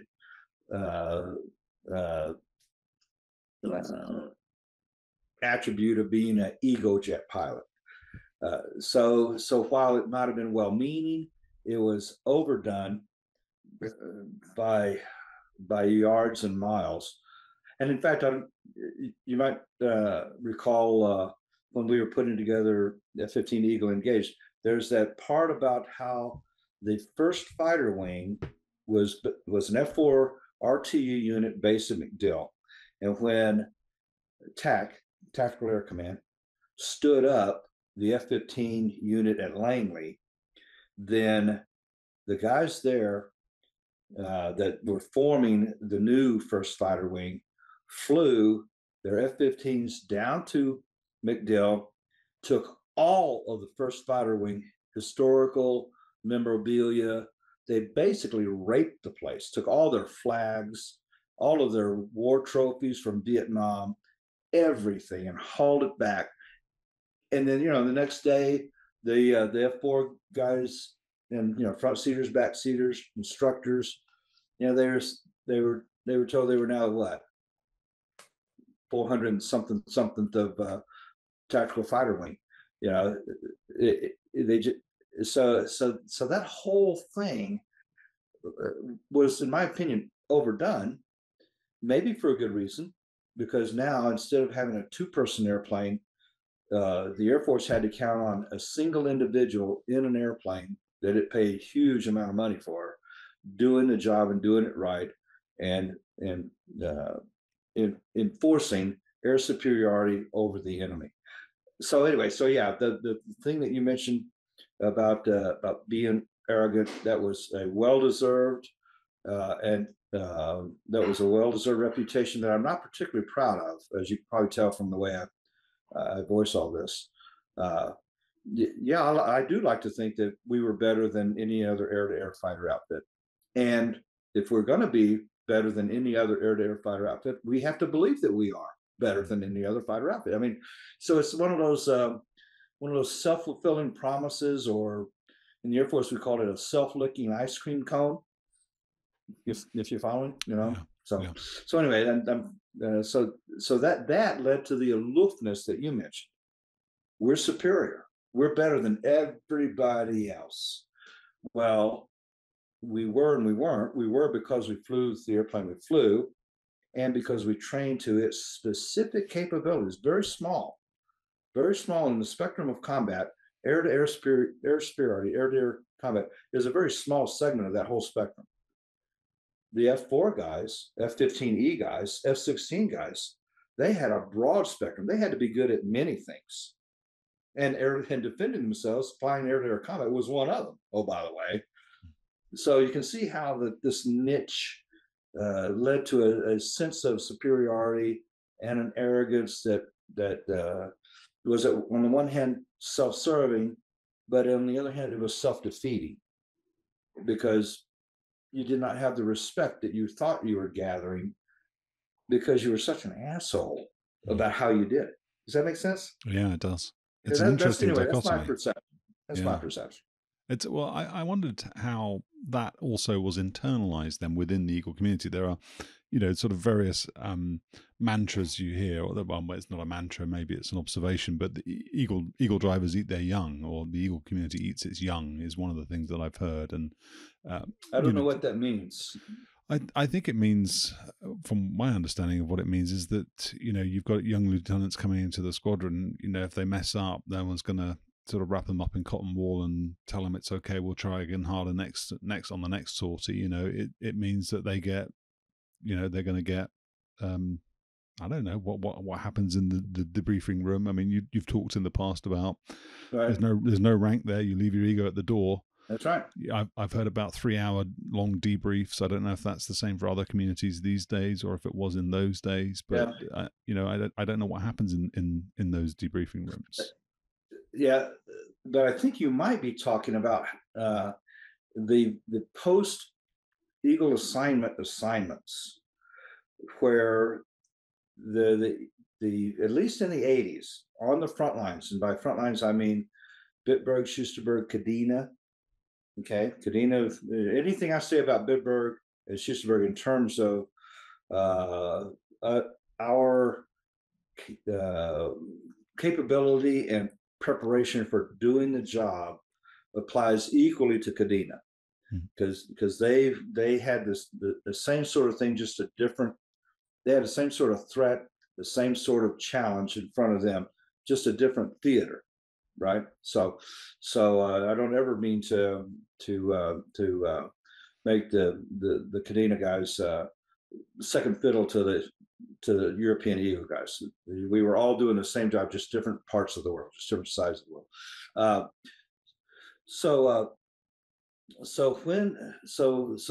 All of the pilots assigned to those units, and maybe even Anchorage when you include it, with F-15s, but those three primarily, and of course Lake and Heath when it became an Eagle community after the 111. But those communities, the pilots coming into those communities were the very best. There's no doubt in my mind. I served with the very best pilots in the Air Force, because they had been selected. That's not the right word, but they had grown up through the filters of training command, right? And only the best stick and rudder guys, and great airmanship, great air sense. Only those guys got fighters. Coming out of other communities, an F4 guy or a F-106 guy, they were the very best in their community. And so it was a kind of a refinement, like a pyramid, if you will, right? So percolated up through these various sources of F-15 pilots, then it would only be the best of their own community that would reach the F-15 RTU. And then once they got deployed to what I consider a frontline unit, and that's the ones on the what we call the ramparts of freedom. That's not to take away from the stateside based units, but that's a different segment of the Eagle community, and we can talk about that some other time. But for the guys on the front lines, that was your career making assignment. If you did well there, then you would go on to bigger and better things. If you did not do well there, and I don't mean just flying skills, the fighter pilot lifestyle was very demanding. You were away from home a lot. There were all kinds of stresses having a family in an overseas community, and some and each of us have to make our own decisions about those sorts of lifestyle priorities. So if in your assignment as an F-15 fighter pilot, you were selected to go to a fighter weapons school, then you were the creme de la creme, right? Because only the cream rose to the top through this pyramid structure that I've described. Only the cream wound up in the F-15, and then the creme de la creme went to weapons school, became a patch wearer, came back as a weapons officer, and those guys were all great. Those guys were all great. There's not a single one of them that I wouldn't buy a drink for today. Just tremendous people all around. But if a person was at the other end of the social stratus within the F-15 community, then they'd find themselves going to some other airplane, a slow mover, or maybe a FAC, ALO, and granted, those were needed too, and some people made the decision to do that voluntarily for various reasons. Again, lifestyle decisions, you and your wife and your family and all that. So I'm not saying that they were not good, but there was a cost. For instance, I probably told you about Ghost, right? Did I tell you about Ghost? Tell me. Ghost was a guy we had in the squadron who would come in. I don't remember him having very many additional duties, so whatever he did very little of it. He would fly his sorties, and then he would, right after debrief, he'd leave, go home. He was a FAPE like me, and guess what? He went back to flying T-37s because even though he had been a great T-37 instructor, he wasn't fighter pilot material. So that's what I'm talking about as far as the segregation or stratification of the F-15 community, to where if you did well, then you got to stay in it in a way. I mean, we all went to other jobs eventually. There were very few F-15 back-to-back assignments. I went to AT-38s, taught fighter lead in, and then went back to the Eagle, as a squadron commander. So I was probably not all that high on the overall roster of Eagle drivers, but I was high enough to stay in it or get back into it. Two assignments in a row after that. So, but there were guys who lost their chance because they just, and it's all very subjective. It's your squadron commander, your operations officer, your flight commander, your squadron weapons officer. They're all making these inputs on what the rack and stack is. So I'm not sure that answers the question that you asked anymore. But anyway, but it is to say that yes, we were aloof, and we were siloed, as you said. And the Air Force was bad about siloing everybody. If you were a strategic guy, you flew B-52s, turned into B-1s. If you were a transport guy, you flew 141s, turned into C-17s. So we were all siloed. But even within the fighter community, yes, there was the F-15 and the F-16. The AMRAAM, I think, is really what you asked about. After all, I apologize. Was the great equalizer. So what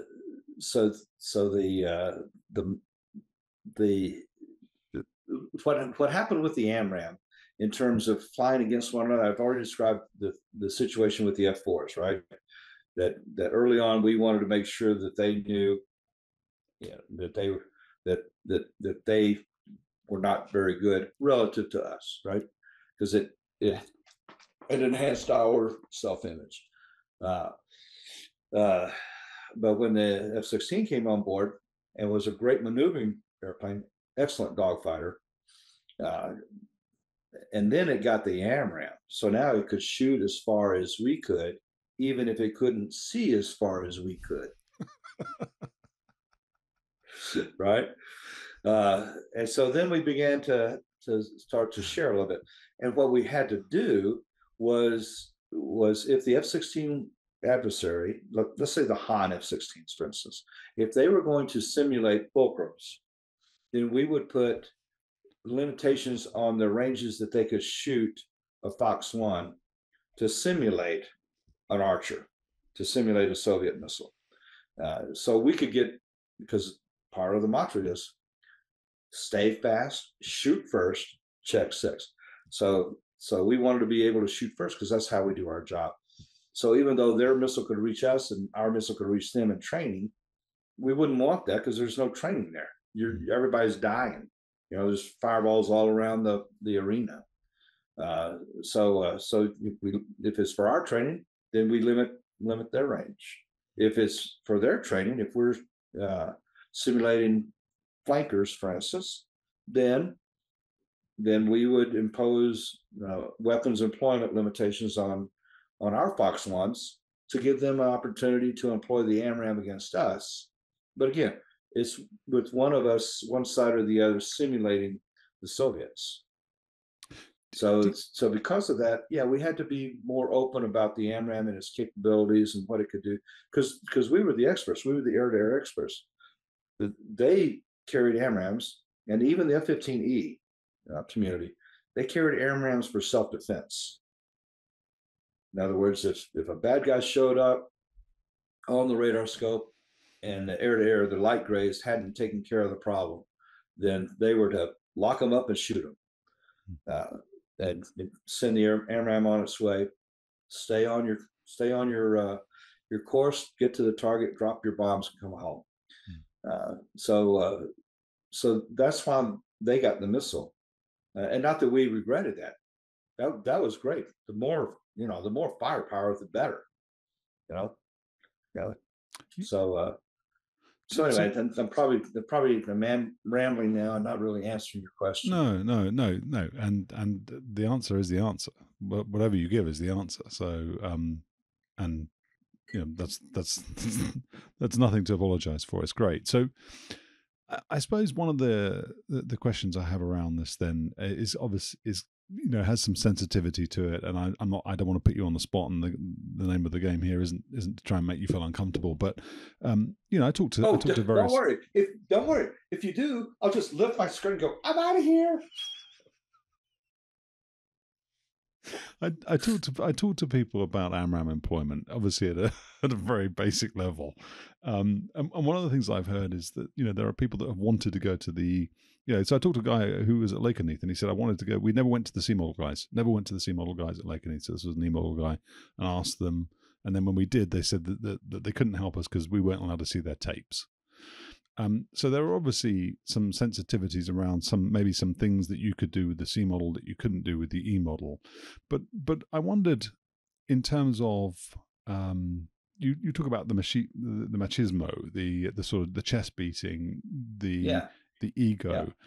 Yeah. Notwithstanding those classification issues, was there reticence or reluctance to share? I mean, did you do a brain dump when the F-16 guys came along and said, we've got AMRAAM? Did you just say, here's all the stuff that we can give you? No. Now we know that they received their information from the same source we did, primarily the 422. Strictly because we had an air-to-air radar setup. There were capabilities that the light grays had in terms of radar operation that the dark grays did not, and it has everything to do with the offensive air-to-air employment, air superiority role, air superiority role versus protecting, force protection, defending yourself against the enemy. And so because their radars had to be able to do so many other things to employ air-to-ground ordnance, as well as all the EO, electro-optical technologies and stuff. So their channel of information was from Nellis, just like ours was. And if ours was classified, and they had no need to know, and we would know if they did, because there were need to know lists of who we could talk, who we could share with, and who we couldn't. Then I'm sorry, you're carrying the same ordnance. You have a similar radar. It's not the same radar, but you have a similar radar. But I can't talk about that. It's like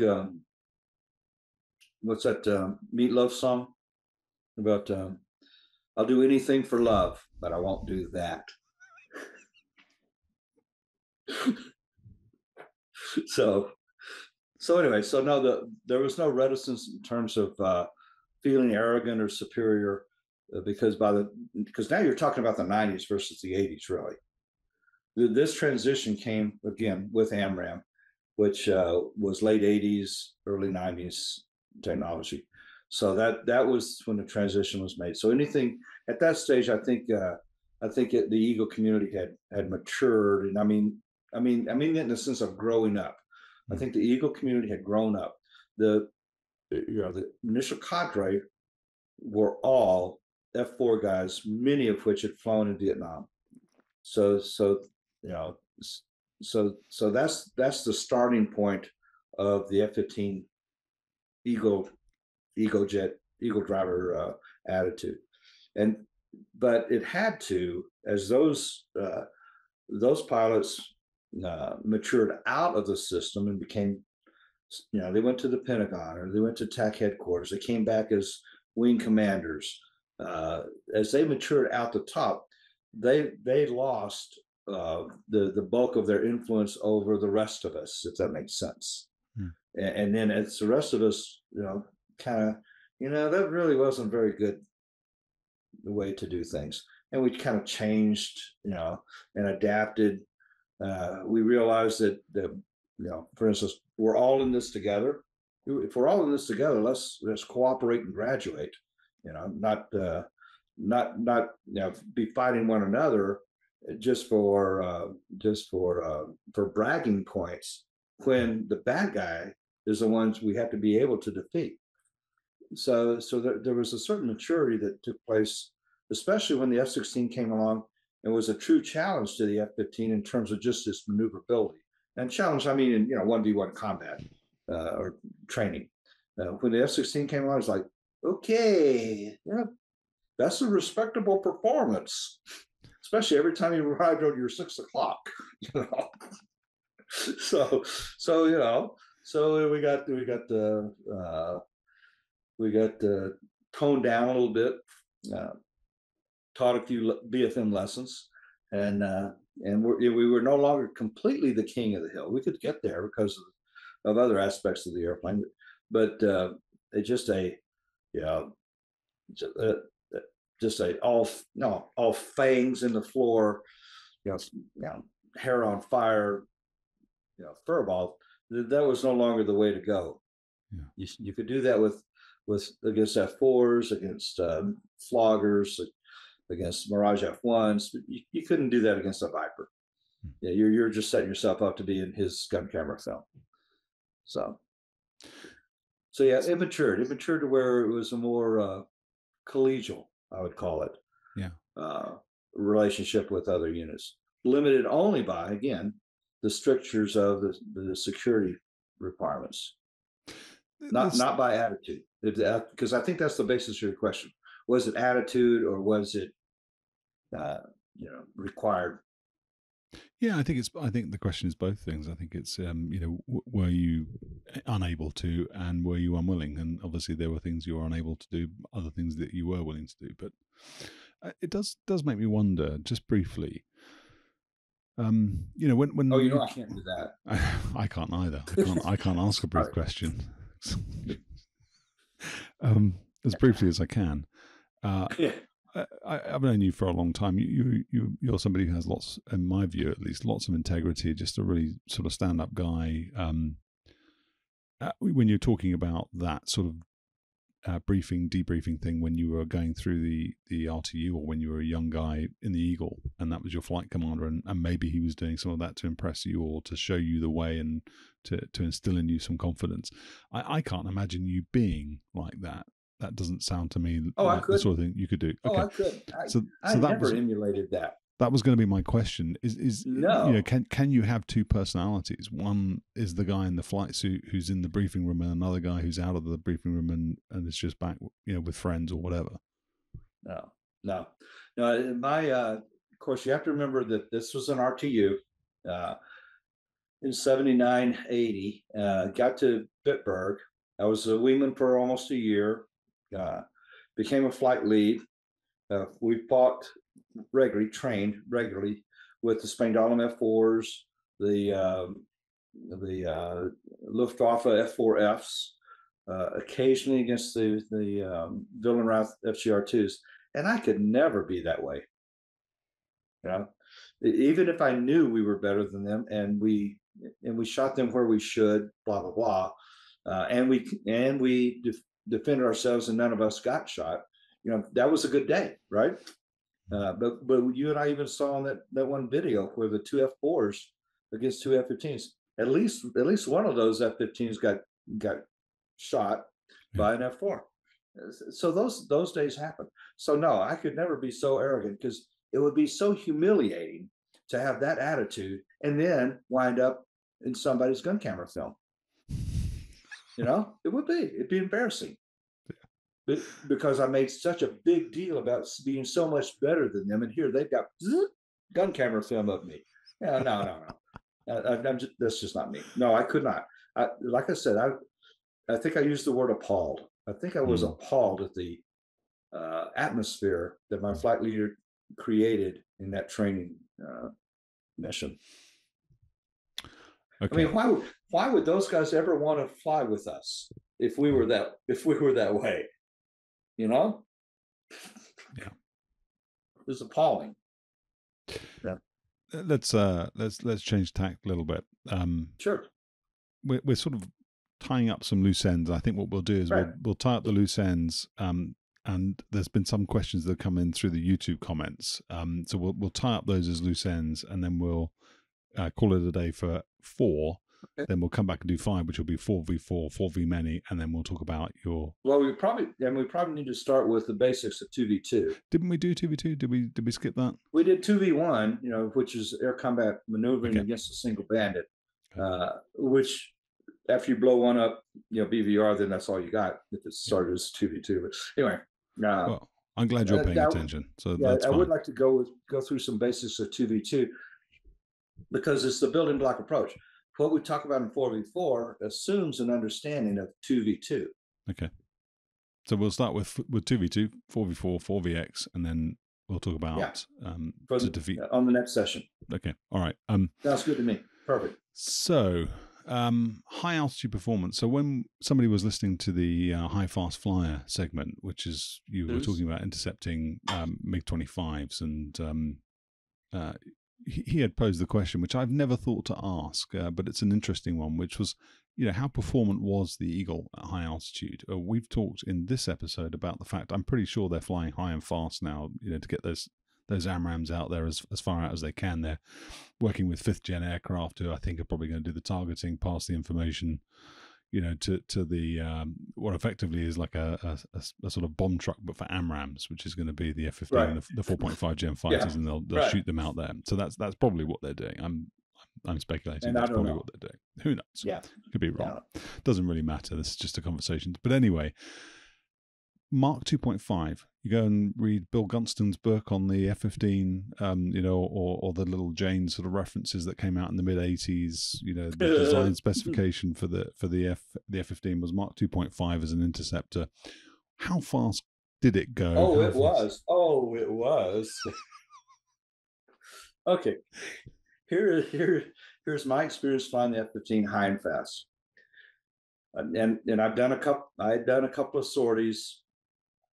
We have what's called the FCF, the functional check flight, and I did a few of those, and we had to get to 2.5 or close, and of course the airplane was, the contract with Mac Air was 2.5. It had to achieve that, right?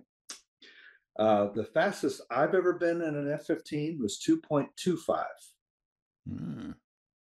Now, granted, that was off alert with a single bag and 4x4 missiles, 8 missiles. So yeah, there's some drag there, and I'm sure if I was clean, it probably would have hit 2.5. Yeah, because extra drag. But if you're talking a fully armed airplane making 2.5. I don't think so, but there's always the VMAX switch. You know about the VMAX switch? I do, yeah. but tell us. Yeah, it's this guarded switch. It's on the slope of the cockpit, outside the seat, obviously below the canopy, and it has this red guard on it. And we were supposed to. Part of the Foxbat intercept profile was to use it, but it was safety wired closed so that we weren't using it all the time, because it would generate such intense temperatures in the engine, it would literally start melting the bearings. It would turn the engine into slag, and before it even did that, because it would enrich the fuel mixture to where it was maximum boost. What's that British car show? Top Gear. What's that? Top Gear. Yeah, Top Gear. Yeah, it's like Top Gear with no limits.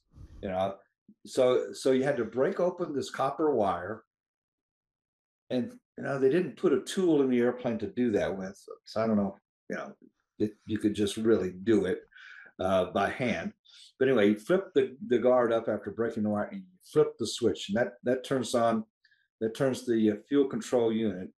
It moves it to full rich, and you're in full blower already, full burner. And then the FTITs are just going now.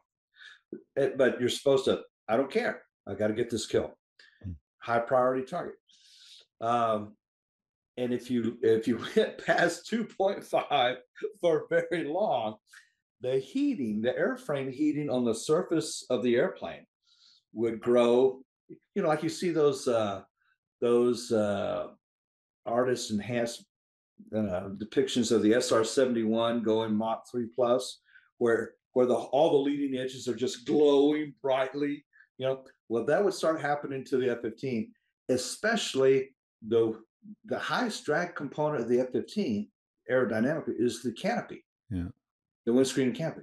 So the heat would melt the windscreen, and it would collapse in on the HUD. And of course, once it gave way, now you got 2.5 Mach of air slamming you in the face, right? So nobody's going to do that once they saw it. And I'd seen one airplane that actually had that happen. Really? And deforms it anyway.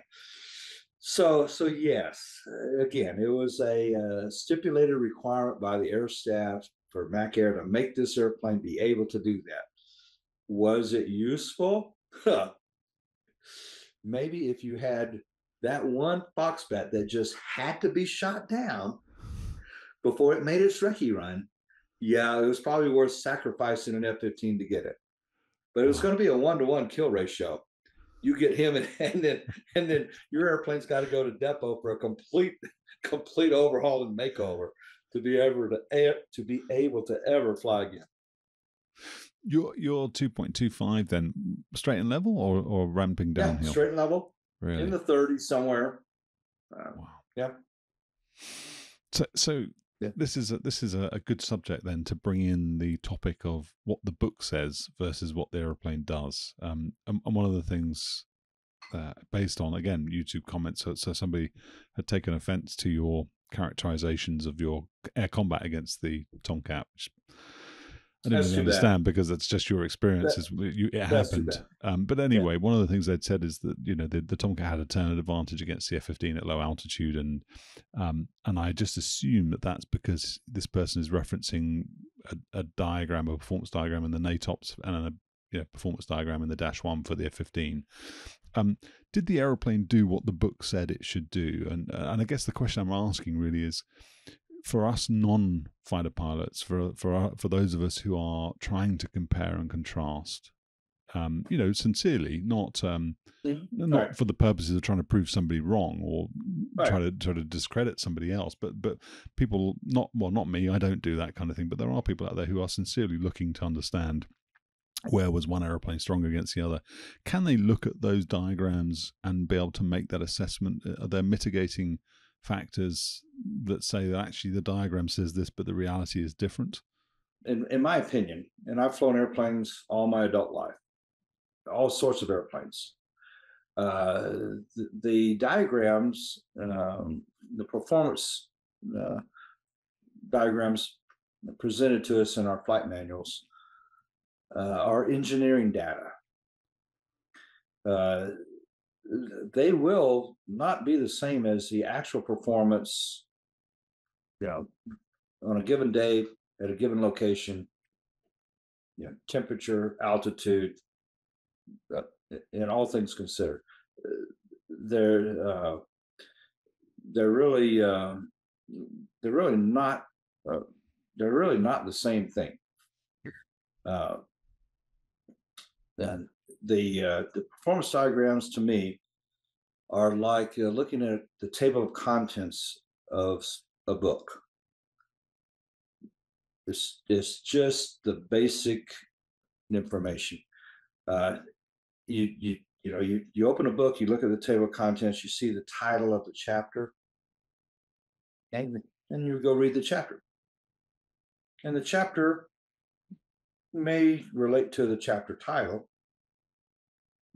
in some offhanded way, but the chapter title doesn't tell you what happened in that chapter. So we had to know, we did as pilots, we had to know what was in the performance diagrams. We were queried, we took tests annually, twice a year. Once for just basic flying, and the other was for tactical deployment. And part of the standardization tests were to go into the -1's performance data, and to the end, the answer they were looking for was, tell me how fast, how far, how high you can go with this this amount of payload, with this amount of fuel, and at this altitude or something like that. But that's not how to fly the airplane.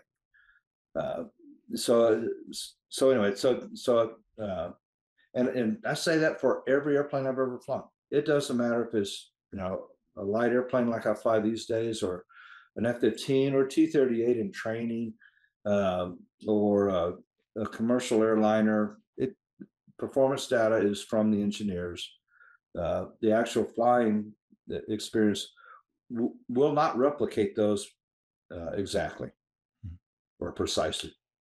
It just won't. So you can get a sort of ballpark indication, but you wouldn't really want to sort of pick an argument with somebody and say, well, this is what the book says, so therefore you're wrong. Okay. No, not at all. I would not argue the point with someone who is you know, a tomcat enthusiast, and there are many, and I don't mean to take away from the enthusiasm various people have for various types of airplanes. It's great. It really is. It's very encouraging and lively. So I wouldn't take anything away from their interest in the airplane that's their favorite. That's great. But I sure would not argue performance comparisons based on technical or engineering data. I mean, do you even know if the airplane's loaded with ordnance? No. I guarantee you I can take an F-15 clean, no fuel tanks, no ordnance, half fuel, half internal fuel, and that particular page will show a performance advantage over all the rest of the 1980s fighters at every altitude, at every speed regime. But that's an air show performance, no slick, no pylons, no tanks, no missiles, half a tank of gas to keep from being heavy, and go put on an air show. So anyway, so yeah, that's comparing charts to me is an invalid. It's a waste of time discussion to me. Okay. Yeah. Well, that's good to know. I'm not sure that fully answered. What was the rest of that question? I'm not sure that fully answered. Well, that was the question. The question was, can you trust the books? I mean, I was very lucky to have flown the Eagle at Eglin, and I flew in a D model, and the guy said to me, "This thing struggles to go through the mark. We have to bunt it to get it to go through the mark." He said it's been over-G'd so many times that it's bent. It's bent. It doesn't do anything like. And so I'd had this conversation before with somebody around. They were being absolute in their insistence that one aeroplane could outperform another because they had some charts, and I'd made the point, well, actually there are other variables, there are other factors. How well maintained is the aeroplane? Are the engines pushing the thrust out that they're supposed to push enormously? So the airplane that I went 2.25 Mach with, it had been out of the factory for probably less than 6 months. It was brand spanking new. Of course, it's going to give you all it's got. It hasn't been bent yet. The engines haven't been removed and replaced with older motors, as they go through the overhaul cycle. Because that's the ones we put on alert. We put our best performing airplanes on alert. It wasn't just, it's 90-80's turn to be on alert. No, we looked, every squadron looked for the best performing airplanes to put on alert. So I flew an alert bird that was fresh out of the factory, and that thing did everything I wanted it to do. And so it probably performed to the charts expectations. But once the engines start wearing, they're not as efficient. Various things happen to the airframe. You get a little drag here, a little drag there from bent panels or whatever. You start hanging more and more things on it, as far as external stores. Anyway, so that's that does answer. I would not. I'm being unkind. I would defer from having a discussion with someone else representing a different airplane over charts comparison. Yeah. Let's conclude with something that's a little lighter and perhaps more humorous. So one question. Boy. No pressure. One question I've had was whether or not disco is your real call sign. So maybe you could tell us what's behind your call sign, and if you have any other call signs from other people that you wanted to tell the story of, then maybe that's how we'll wrap up today. Well, yes, I come by my call sign Disco honestly. I truly do. Let me.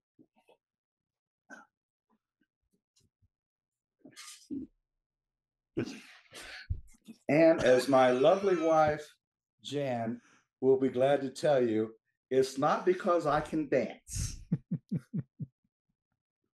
But the times in which I became a fighter pilot was the disco mania with Saturday Night Fever being the movie, or one of them at the time, during the disco fever. Okay, but that is actually just the out.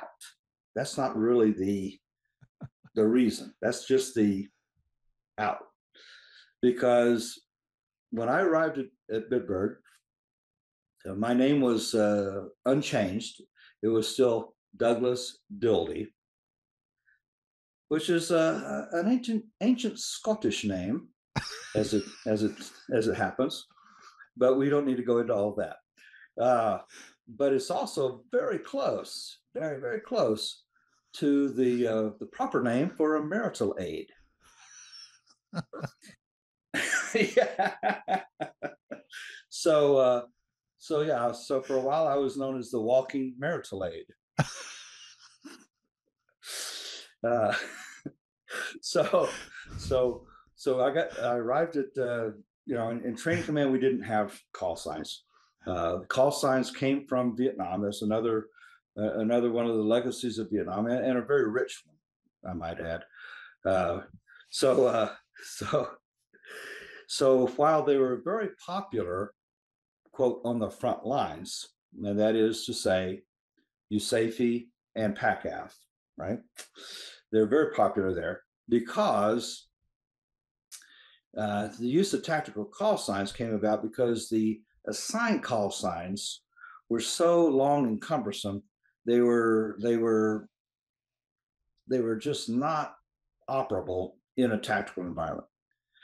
For instance, the assigned call signs for F-15s at Bitburg were Alpha Lima. So then you had a 2-digit number, right? So if you were the 7th ship to launch, you were Alpha Lima 71, 72, 73, 74.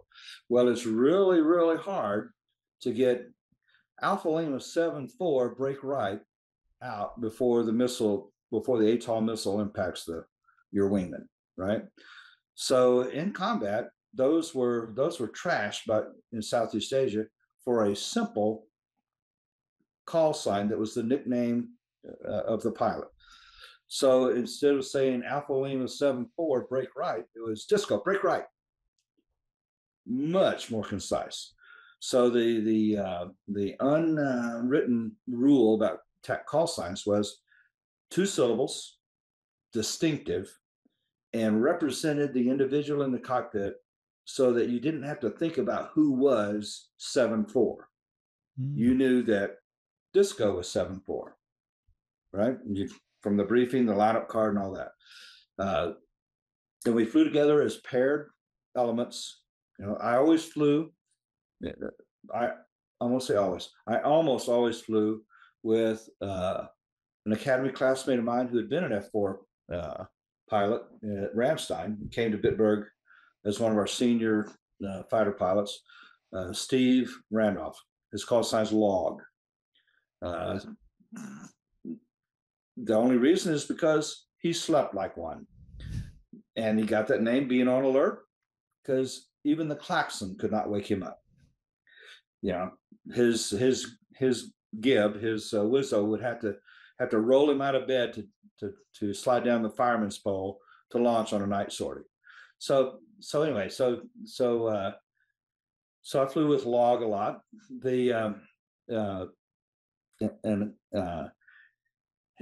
And so that's, and Log, single syllable, easy to remember, and Log break left, or Log come left, bandit 12 o'clock low, or something like that. It enhances very concise verbal communication. And you've already pointed out in these podcasts that the F-15 is very communications dependent. So the transmissions had to be short and informative, full of information, but not take up a lot of airtime. So I get to Bitburg. There's basically 3 ways you get a tactical call sign. One is you do just called buffoonery. You do something stupid.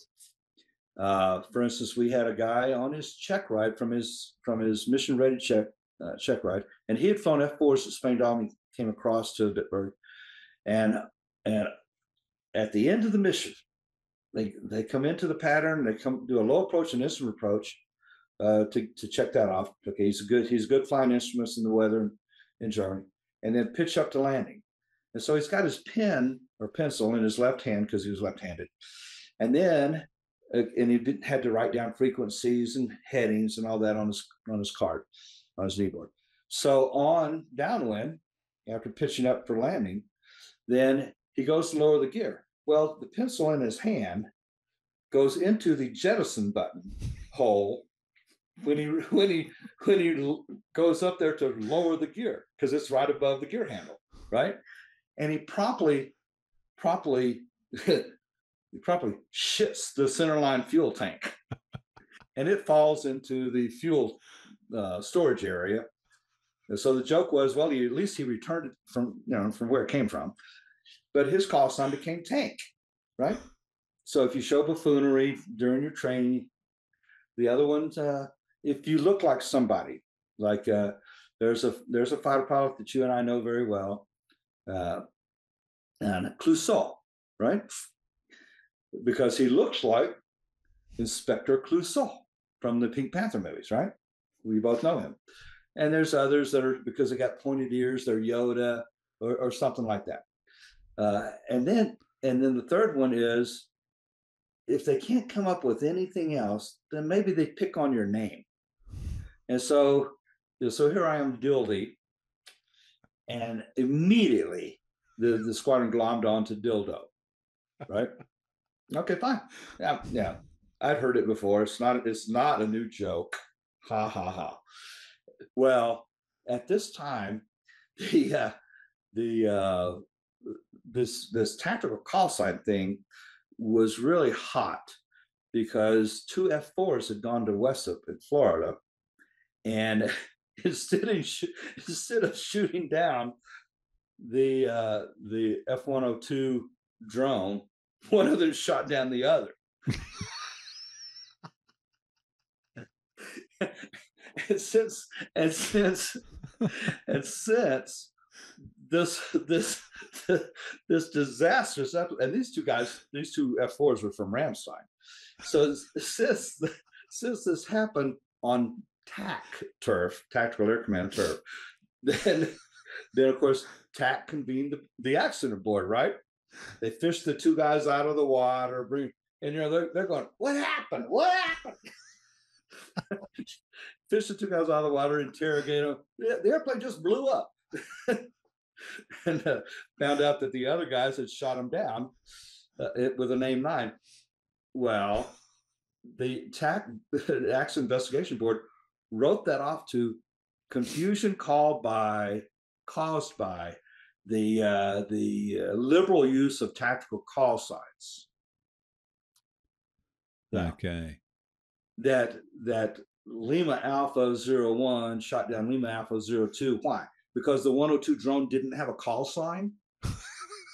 So anyway, so TAC went and blamed it on TAC call signs. So it was really hot, because TAC was supposed to be the leaders of the TAF, the Tactical Air Forces, and they were trying to impose, throw their weight around. I mean, they're not even on the front lines, they're at home, going to Walmart every day, and we're dealing with the Bitburg BX, but yet they want to tell us how to fight a war, right? So anyway, So they want to make this big statement against USAFE that you guys need to get rid of these tactical call signs. You know, we're losing airplanes because of them. So the USAFE DO, his name was Smotherman. I don't remember what his call sign was, but it was probably pretty good. It's probably named after some serial killer, who would smother its victims. But anyway, so the Smotherman, he flew with Bitburg, and so he's up in the air, flying. He flew with the 525, the Bulldogs, and the Bulldogs had this little chant that they would anytime they would go to the bar, the club, or any other club. If they're like, let's say the Ramstein Club, where there were a lot of fighter pilots going there just on staff jobs and stuff. So the Bulldogs had this thing of walking into a club and announcing, "Are there any other Bulldogs in the house?" And the answer was always, "You bet your sweet ass there is." Well, that's fine in a bar setting. So this air traffic controller, Bitburg, it was called the Eiffel, control both Bitburg and Spangdahl. This Eiffel air traffic controller, takes the headset from the offgoing controller, sits down, and just announces, "Are there any Bulldogs in the air?" And all of the F-15s being flown by the 525 that were airborne at that time, "You bet your sweet ass there is. You bet your sweet ass there is. You bet your sweet ass there is. You bet your sweet ass there is." And Smotherman heard all this, and he thought that, oh man, that is a breach of air discipline. We can't have that. And so he sent this reprimand down to General Luke or Colonel Lucas. Colonel Lucas was our deputy for operation. 2 MiG kills in Vietnam. Ultimate respect for that fighter pilot. And so he gets this letter from Smotherman saying, you gotta knock this shit off. You can't, that's breaches of discipline. We can't have that. You can't have that. Because Langley's breathing down my throat about the lack of discipline of USAFE aviators. Well, what do you think the next page in his in basket is? It's the squadron request to name me Dildo.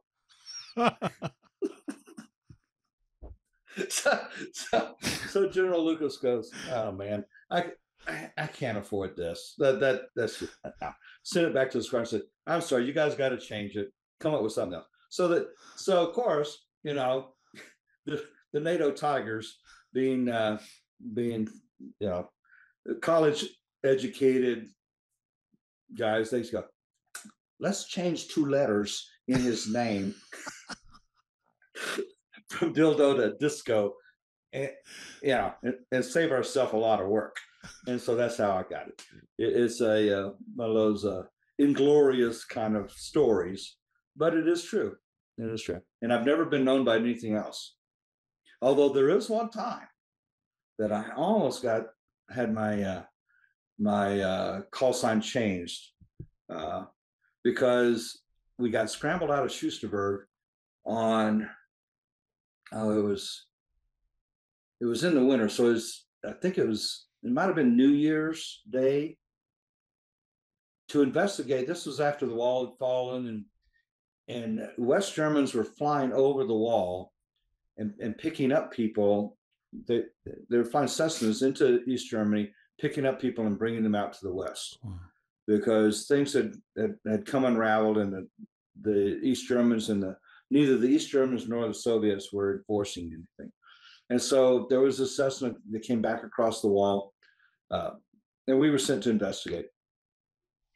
Well, at Schusterberg, sometimes the officer of the day would coordinate with the Dutch military Air Defense Command for a practice scramble. But it'd be one of those where when after you started engines and you got the INS online and you were ready to go, then they would cancel the launch. They wouldn't launch you. And so that had happened during my tour there. That happened a couple of times, and no big deal. It's just a test of readiness to be sure that we weren't, sleeping or or they're just not ready.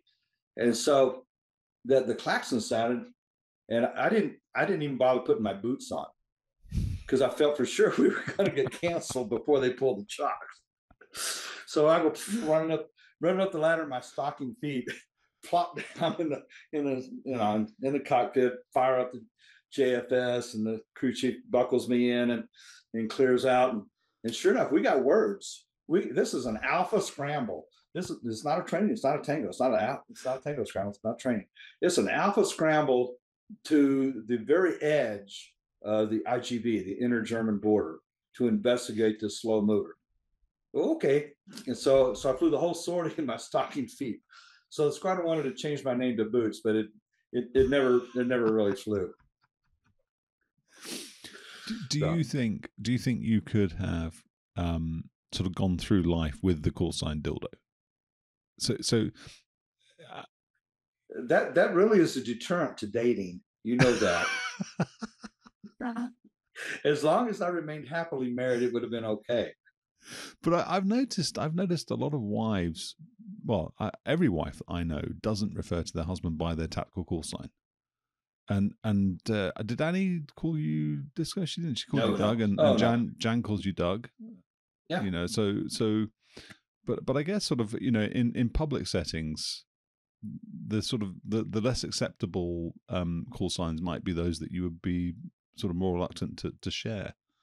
Yeah. I mean, is that a thing? I mean, yeah, that's true. That's true.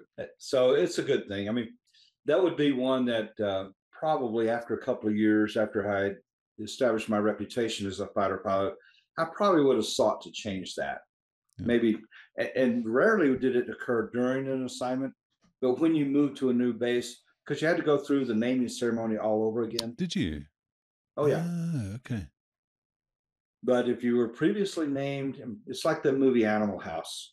You know, you were named Flounder because you have two eyes on one side of your head or something. Or Otter or whatever. So I probably would have sought on a subsequent assignment to change. But if I never went back to the Eagle, you know, if I went back to training as an IP in T-38, then I would never mention what my call sign had been in Europe. Yeah. So. Okay. Well.